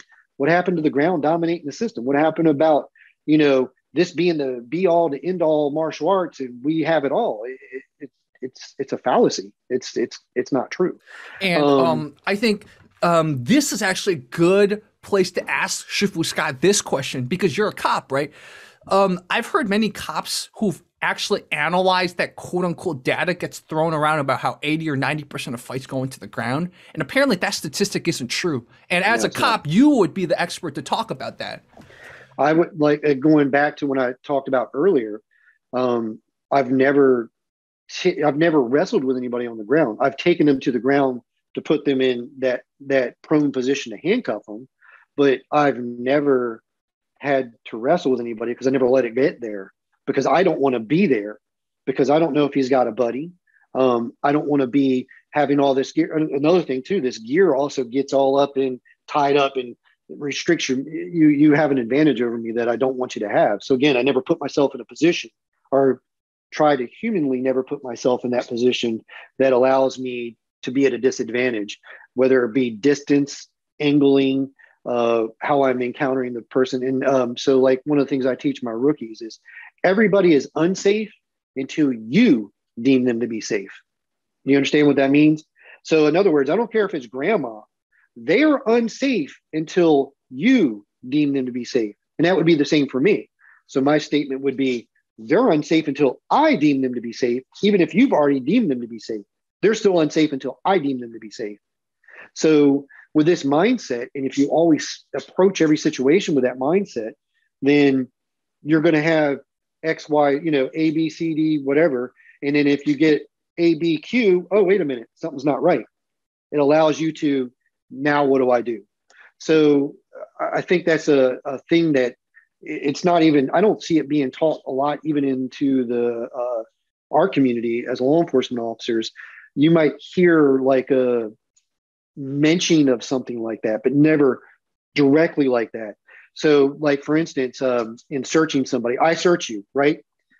You're arrested. I hand you off to the next guy. Well, we teach that, well, the next guy searches you too, because I could miss something. So if we have that mindset already, then why aren't we applying this? I do a traffic stop. We have a tinted out car. Okay. Say it's a Cadillac. It's a very expensive car that typically someone who's not going to hurt you is going to be in that car, right? They have tinted out windows where you can't see in the back seat. So they roll down their driver's side window, and I approach the car. I don't go past that door with a tinted window without saying, roll down that back window. Huh? What? Roll down the back window, roll down the back window, roll down the back window. Until they roll down the back window. Oh, the back window doesn't roll. Can I open up the door so I can see inside? Well, no. Well, then I'm not moving past that point. Because remember, we have a queue, A, B, Q, because every normal person would be like, oh, yeah, sure. No, because I will let you look in the back seat. Kind of they get why you're looking back there to make sure there's nobody back there, you know, but somebody who's trying to deceive you will not let you look back there. So can you hear me? Did my volume I can down? hear you very well. I can hear you. Okay. This is so interesting. I turn my mic off sometimes because sometimes the trash truck comes over. Okay. Like our city government, I'm just gonna tell you, our city government, our tax money pays for the trash truck coming like 4 times a day, but then there's homeless people everywhere in the park. That's beautiful city management right there. But so I don't pass that point because I have not deemed it safe. So it's unsafe until I deem it safe. And it would be the same for anybody else on that scene or any other officer. So with that mindset, that's what I try to instill in my rookies. And it's not a paranoid. It's not oh, I'm in fear. No. If you have a system of doing something, you maintain that system with everybody you encounter, you know when to de-escalate it. You should know when to, if you don't, then we have some other training we need to work on, and that's your personality. So you need to be able to de-escalate that. Oh, that's grandma. How you doing, grandma? How's it going? You know, and you move into that other frame of that other personality that you have to wear as a cop, you know? And so we need to train that more. So I think in law enforcement is that type of tactic is you need to be always, and they do, but it's not, it gets lost.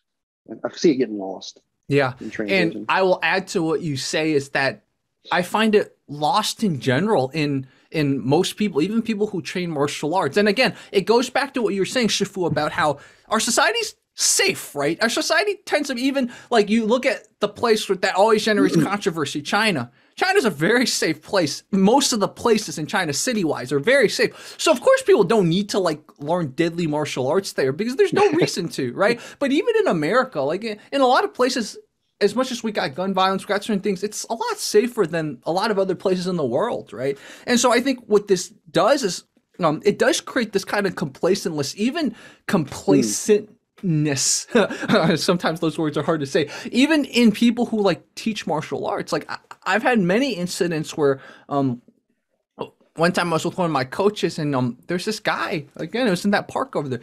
This guy's coming up like this close behind us. And I was the only one that reacted. I literally turned. I'm like, and the guy looked at me. He's like, "Yo, you think I'm gonna steal you or something?" I'm like, "I don't know, but you shouldn't be getting that close behind me." My coach didn't do that. My coach was just like sitting there, like he's gonna do something. I'm gonna do something back. But you gotta at least like react a little, like make it known to him, like I'm not trying to be aggressive with you, but you don't get that close behind me. Knows not to attack you. Yeah, exactly. You think about it. Yeah, you know, so that it's, you know, if you think about a predator, they stalk you. Yeah. Right. In some way, shape, or form. And and this is even in our humans, they stalk. Yeah. They test it. So I live real close to New Orleans, so real close. And we go over there all the time. And I was actually over there with one of my students one day, and I was waiting for my wife. She was doing something, I don't know. And so I took him over there with me. And of course, I don't go to New Orleans without a gun because, again, you know, I'm always going to be up in the fight. It's just how I think, you know.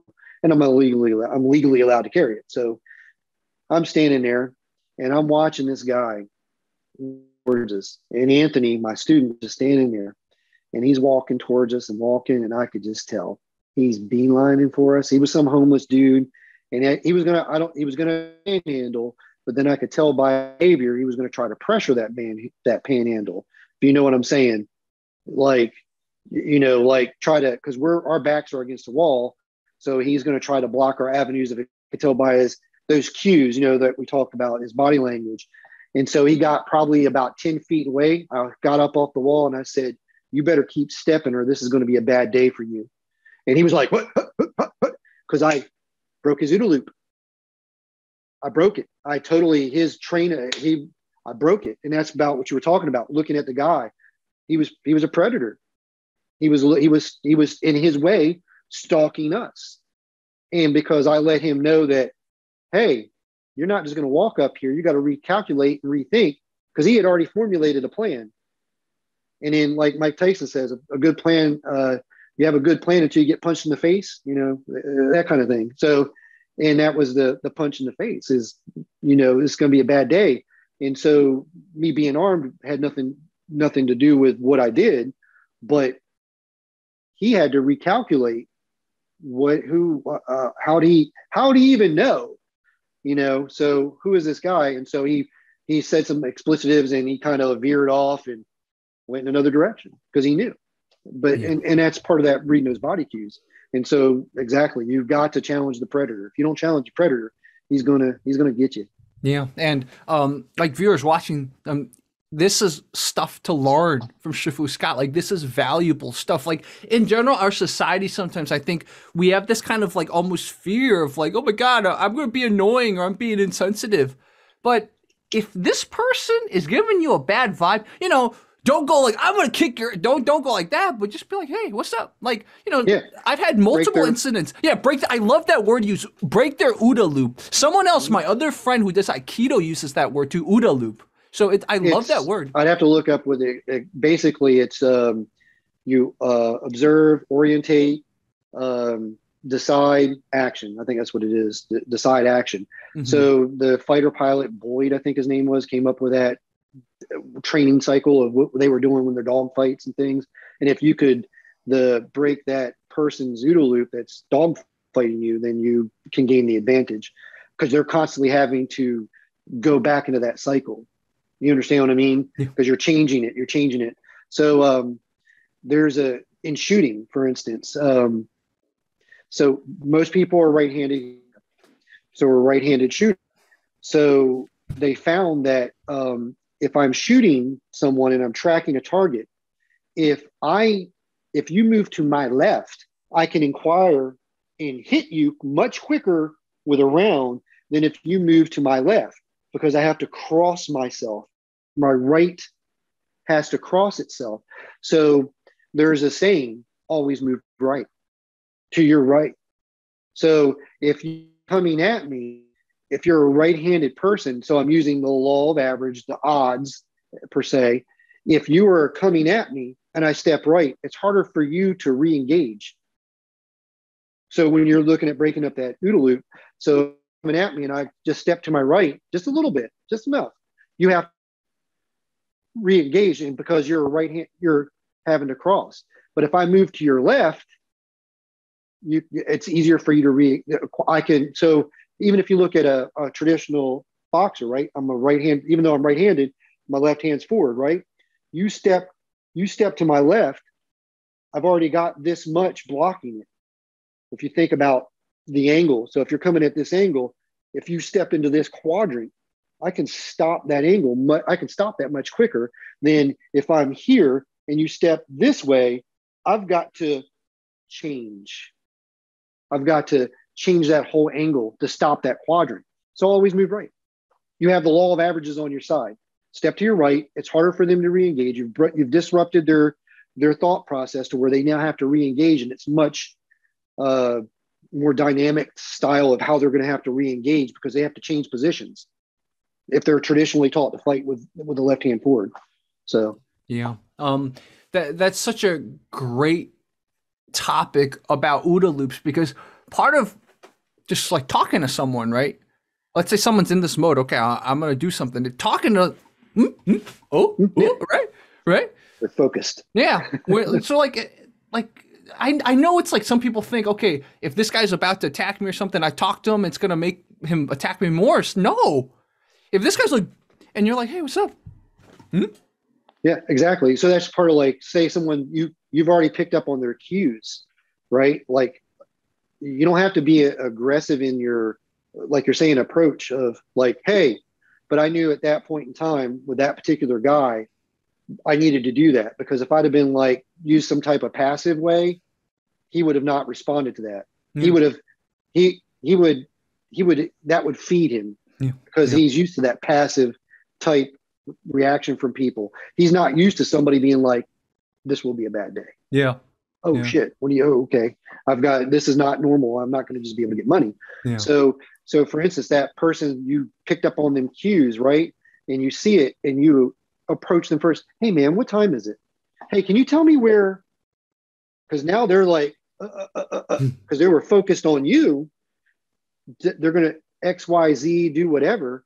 And then all of a sudden you're now, what time is it? And they're like, and that gives you that 1 or 2 seconds or milliseconds to, if he goes for something or whatever, he's thinking, he's having to calculate differently. You broke that cycle. Yeah. He's observed you. He's orientated himself to you. He's made his decision. He's going to do whatever. And then he's planned that action. And you get him right before that action stage. He's got to go back to, observe and then reorientate.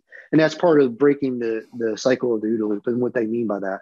And that's so interesting. Following up on what Scott's saying about how, besides someone like a predator's OODA loop, you also have to be wary. This is all part of situational awareness. That's why it makes sense to think about this often. It's being cautious. I love the word being cautious. Okay. But think about how someone who's a predator might try to break your OODA loop, right? Let's say a guy, the first time I had an incident, this was 2017. This is actually what got me back into training.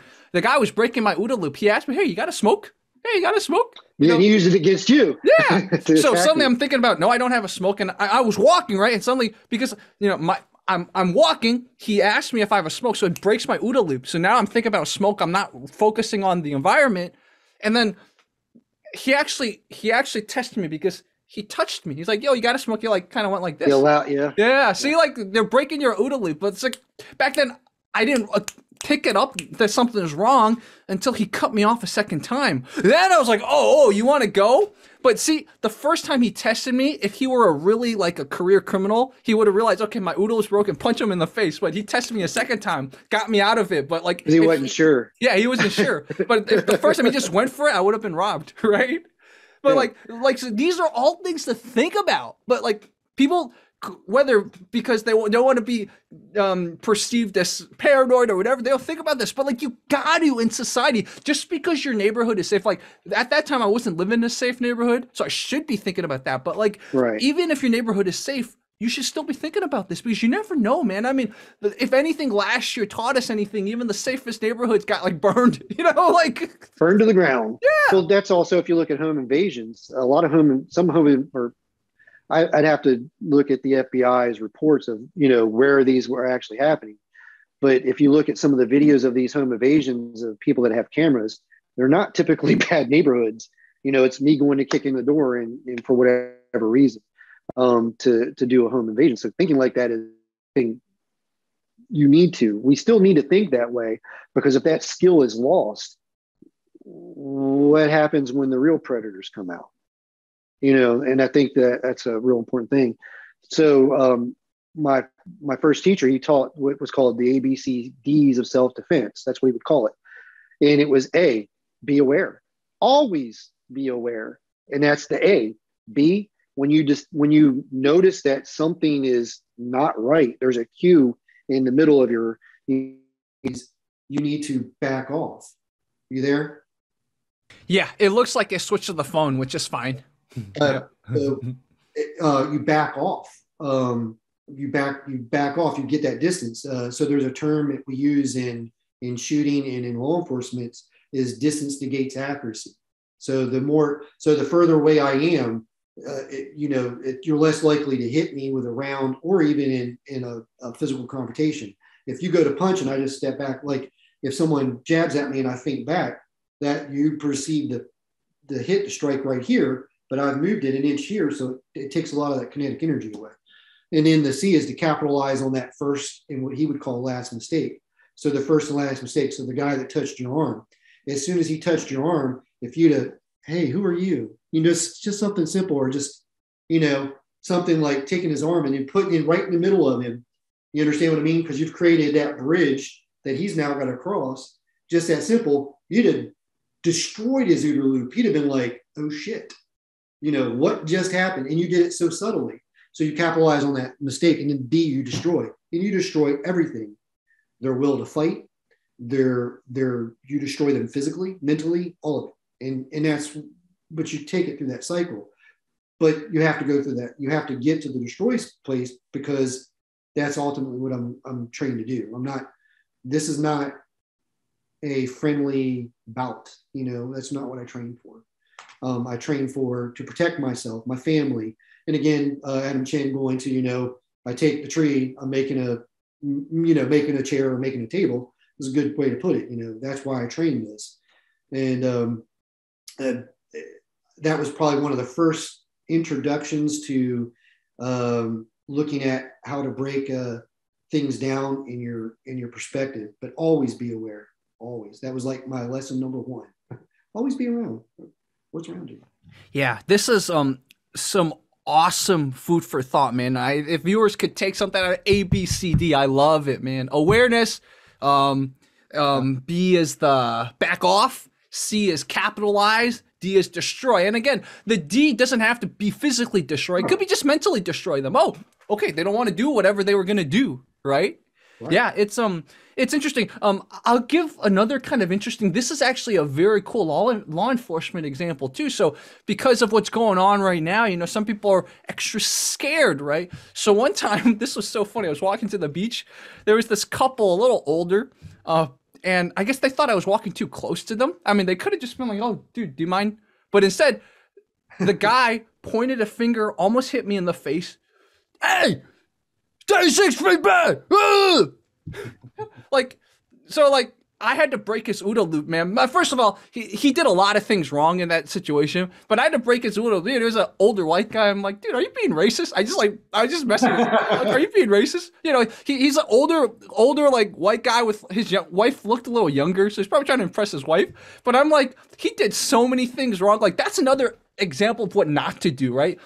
If you really felt threatened by me, that's not to like challenge me. Like, I was without a shirt too. Maybe he thought I was homeless. I don't know. Like, so, but like, you know, stick a finger. This is assault right there. Stick a finger right here. If you hit me, that's actually assault, right? But like, I was justified. If I could have hit him back, but like that's another form of education, because people living in safe societies, they don't understand that there's certain things you can't do too. I've had so many incidents here. People will like mouth off at me, and it's like a dark street. And in my mind, I'm like, wow, if you grew up in another area, you would have never said something like that. It's at night. You're a woman. You're mouthing off to me. It's a dark street. Like, are you serious? But like, these are things that like get lost in society as people get quote unquote safer, more complacent, whatever.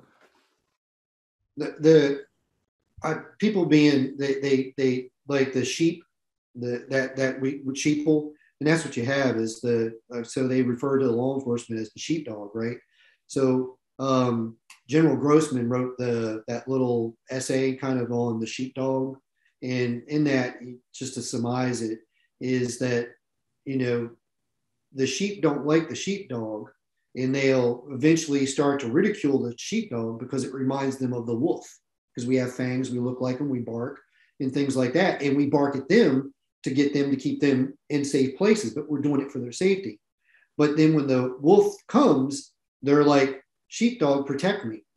But then they easily forget, you know, that, you know, the sheepdog then starts reminding them of the wolf again. So we'll always go through these cycles.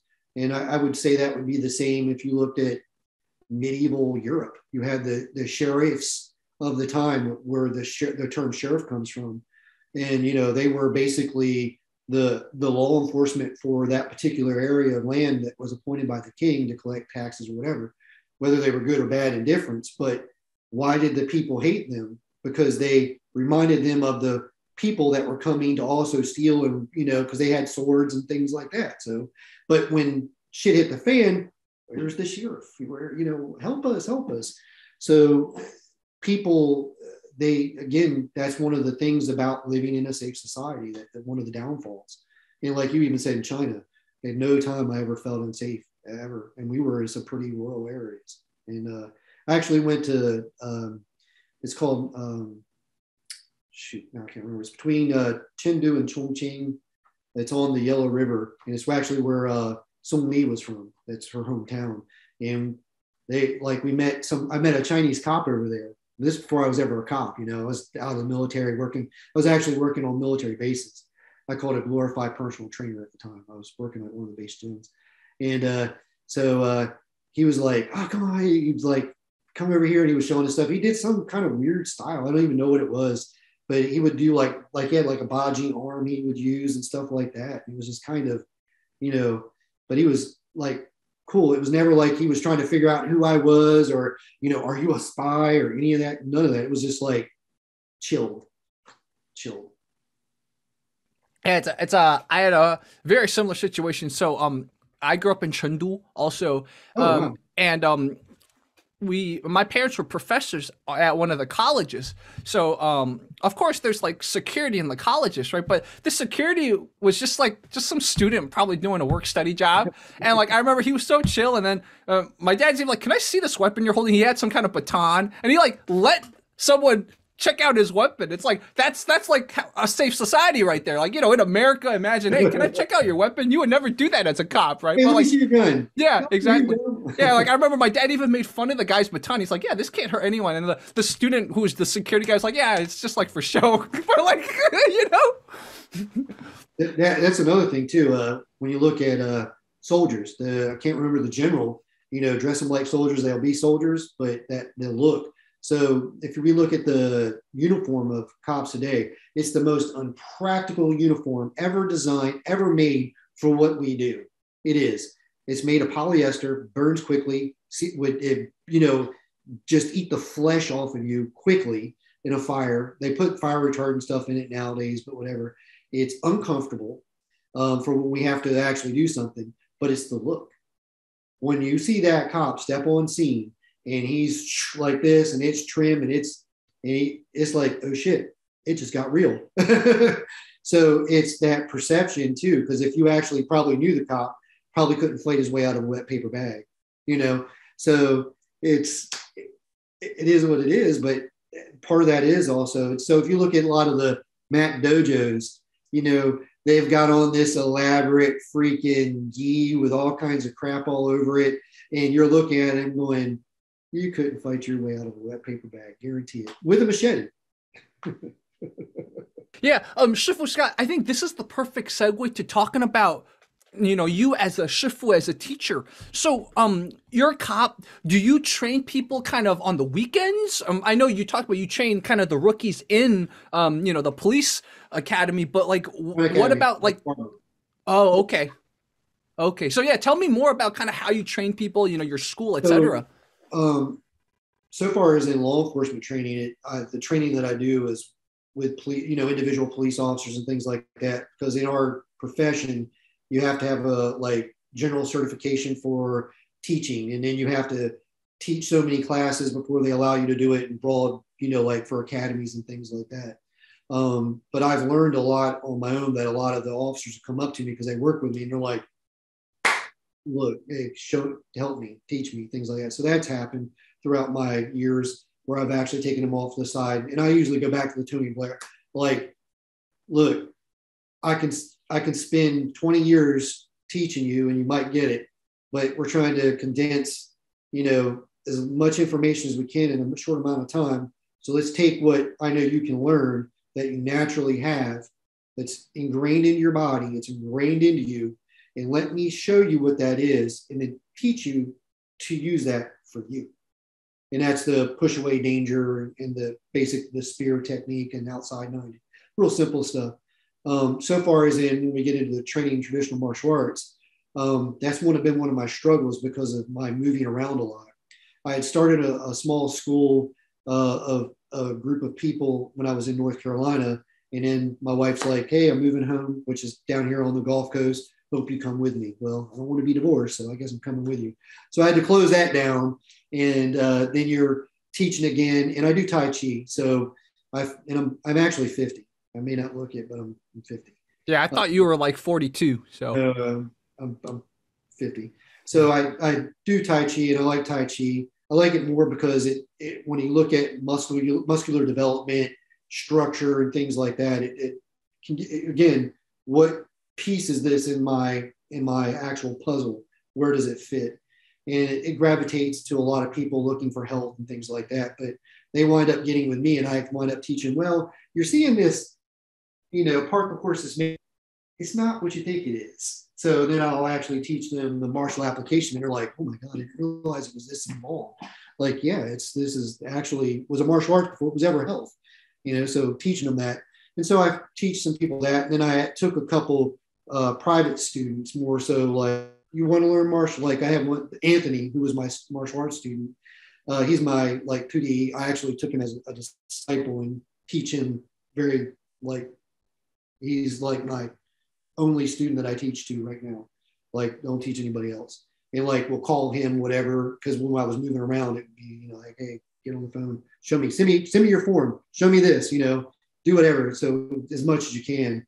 And so he was doing Aikido at the time.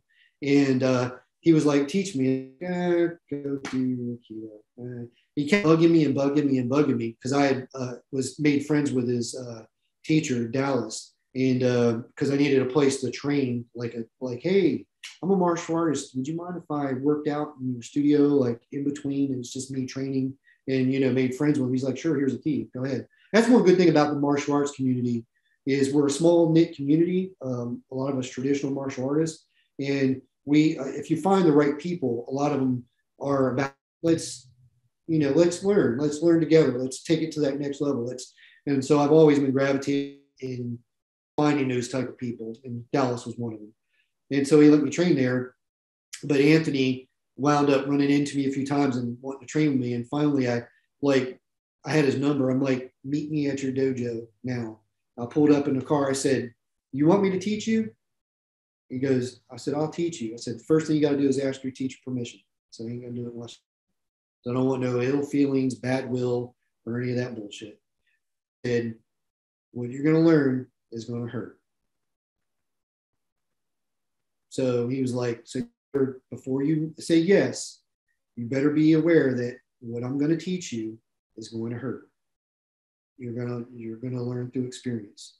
He's like, okay. So he did it. He stuck with me and has been with me for, I think, 2010. So since 2011, he's pretty much been my student here in Mississippi. But moving around is really downplayed. I'm actually back. I've only been back in southern Mississippi for a year. We left for like 3 years because my wife's work and stuff moving around. So we went to Florida and then to Richmond, Virginia, and then back here. So I'm hoping once things get, because the COVID is, this whole pandemic BS is really put a stopper on things. So I'm waiting for things to kind of calm down with that, and then me to start reaching out and saying, okay, I'm teaching it. Because I actually owned a gym in Waveland, Mississippi, which is right down the street. And my secret evil plan with the gym was to put a space off of it. It started out as just the gym, and then I was able to expand to create the like exercise room, my dojo. So, and that's where I was teaching Tai Chi to people, and then we segued in there. And so I was doing that for a few years, and then I'm like, got to sell the gym, got to close the skip down. Wife makes too much money, got to go.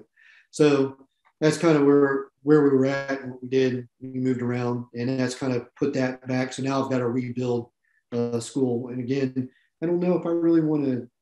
I need to train with people, and that's more so for my own thing is to train with people. But so far as in, I don't know if I'm wanting to dive into some kind of big school type or to teach like that. I would rather teach a few people who really wanted to learn versus having a school of teaching, a shit ton of people and get lost. get that, we're getting lost in the mud. I also taught a guy, he apparently trained Tai Chi. This was in Richmond. I ran into him. Float zones, the floating stuff that they do, the pods that Seth Rogen does it, or not, whatever his name is, Joe Rogan does the floating. And I ran into him just on a whim. Come to find out, he had learned Tai Chi back in the day, and we got teaching. So I started teaching him, and he had MS. So it was really good for him to learn because it motor skills. And so basically I do 24, 48 step, and then I do chin style as well. So I taught. He didn't learn. He learned the 108 frame form from somebody. I know the teacher, but I can't think of the name of who his teacher was. And then I taught him. So that's about the teaching students and whatnot. I see. Because when you contacted me on Facebook, I saw your school is called Tianxing, right? Tianxing Jian. So that is currently just like an online brand. It's not like a physical location. Me and you. My teacher in Japan, Okinawa, Miyata Sensei. His name of his school is Tianjin. I know I'm butchering the dialect, but Tianjin Jin Megwa, or no, how do you say Chinese in Chinese? Chinese Martial Arts, or Wushu Association is basically what it is. And I'm always for I ask questions, the annoying student. That's I guess why he loves me. So, because he's like that too. And that, again, that relationship between him and Uehara Sensei, it's, what does Tianjin mean? And apparently it comes from some famous saying. Like, I've run into Chinese people to try to get, because again, I don't speak Japanese that well. He doesn't speak English that well. So you have this, trying to figure it out, and then get my ex-wife to try to translate it into, some way to get me to understand what it is. Into people, and they, Tianjin Jing, and they all say the whole sentence. And I'm like, yeah, that one. And apparently it's like an upright person, if they do right, they're going to have good fortune or whatever, something like that. Again, the meaning of it to me is irrelevant. You chose to name it that's fine. I understand what you're saying and what you're trying to teach, and by having that name. So I get it. I understand the context of it. So that's kind of what it means. It's not, again, when we talked about system, it's a system versus a style, because he teaches, long fist, sa tren, baji tren, fan, kao shu fanzu, and the pigua. So it's I'm teaching you this to teach you this small. I want out of all this, I want you to get this one small component, but I got to teach you all this so you can get this one small component of the form. So he would use the forms. So kind of digressing a little bit on the Wen Jingming, making him go to these teachers, was so he sent him to his wife first to learn the Sa Tren and fist stuff, and it was because you're not fast enough. You're slow. Oh, okay. You've gotten fast. Now you need to learn how to develop power. Learn Baji from my friend here. You're ready. Now it's time to learn. And so again, to teach that in that way is, again, I think important. And again, in martial arts, if you use the word traditional versus, mixed martial arts, what's traditional? Are we using the word traditional to be like exactly what I taught you learn, and you pass that same exact thing to the next person? I don't think of it that way, because again, we have, and my teacher would explain it like this: martial arts is like transportation. So we didn't have cars, we didn't have trucks, so we learned to walk. Then we learned we could ride horses. Then we developed wagons, and then we developed the automobile. Then we developed boats, and then we developed, airplanes. Well, that's your martial arts journey. You can't say, well, no, all we can do is walk, because that's traditionally what we do. Well, these guys are driving around in cars. They're getting 4 towns over, in 10 minutes, where we're having to walk, 14 miles. So looking at our martial arts and mixed martial arts, and why is it popular, is because they're not sticking to one traditional frame of learning. They're allowing those things in that they're finding to be effective. Well, if they teach their next student that way of thinking, then they're traditional. They're maintaining that tradition, allowing it to be open. And I think in the martial arts, if we look at the evolution of pretty much any martial arts style, it probably started out with just techniques. Then those techniques became some type of form, and then those forms turned into other techniques, which developed other forms. And then you get this, now you have a system that's got 10 forms when really it only started with like a few techniques. Wing Chun, I think, has probably been the best to keep it like, let's keep it simple, stupid. And you have some good teachers out there like Randy Williams. I know he's a controversial Wing Chun guy, where he's actually allowed some of that stuff. Like, what is my answer to being on the ground? Wing Chun has to have an answer to being on the ground, because I'm sure they got knocked down to the ground when they were fighting back in the day. So what is the answer to that? Has it been lost? So I really think that that's a thing in martial arts today that's been lost, is that how are we staying traditional this way, or are we to tradition of what the flavor, that would be a good word, what the flavor is of my teacher's teaching to be translated? Because again, when we're talking about well, I'm not, 5'4" with a completely straight spine and can sit like this and be balanced. I have to have a 10-degree forward in order to keep my center of gravity between my feet. I have to do that, because of my frame. So I have to adapt it to me. I can't adapt to something that doesn't fit my frame. Sounds good. Without the earbuds, the sound's cutting out again. So it looks like we'll just have to end the interview here. I'll stop the interview now, but we can keep talking afterwards.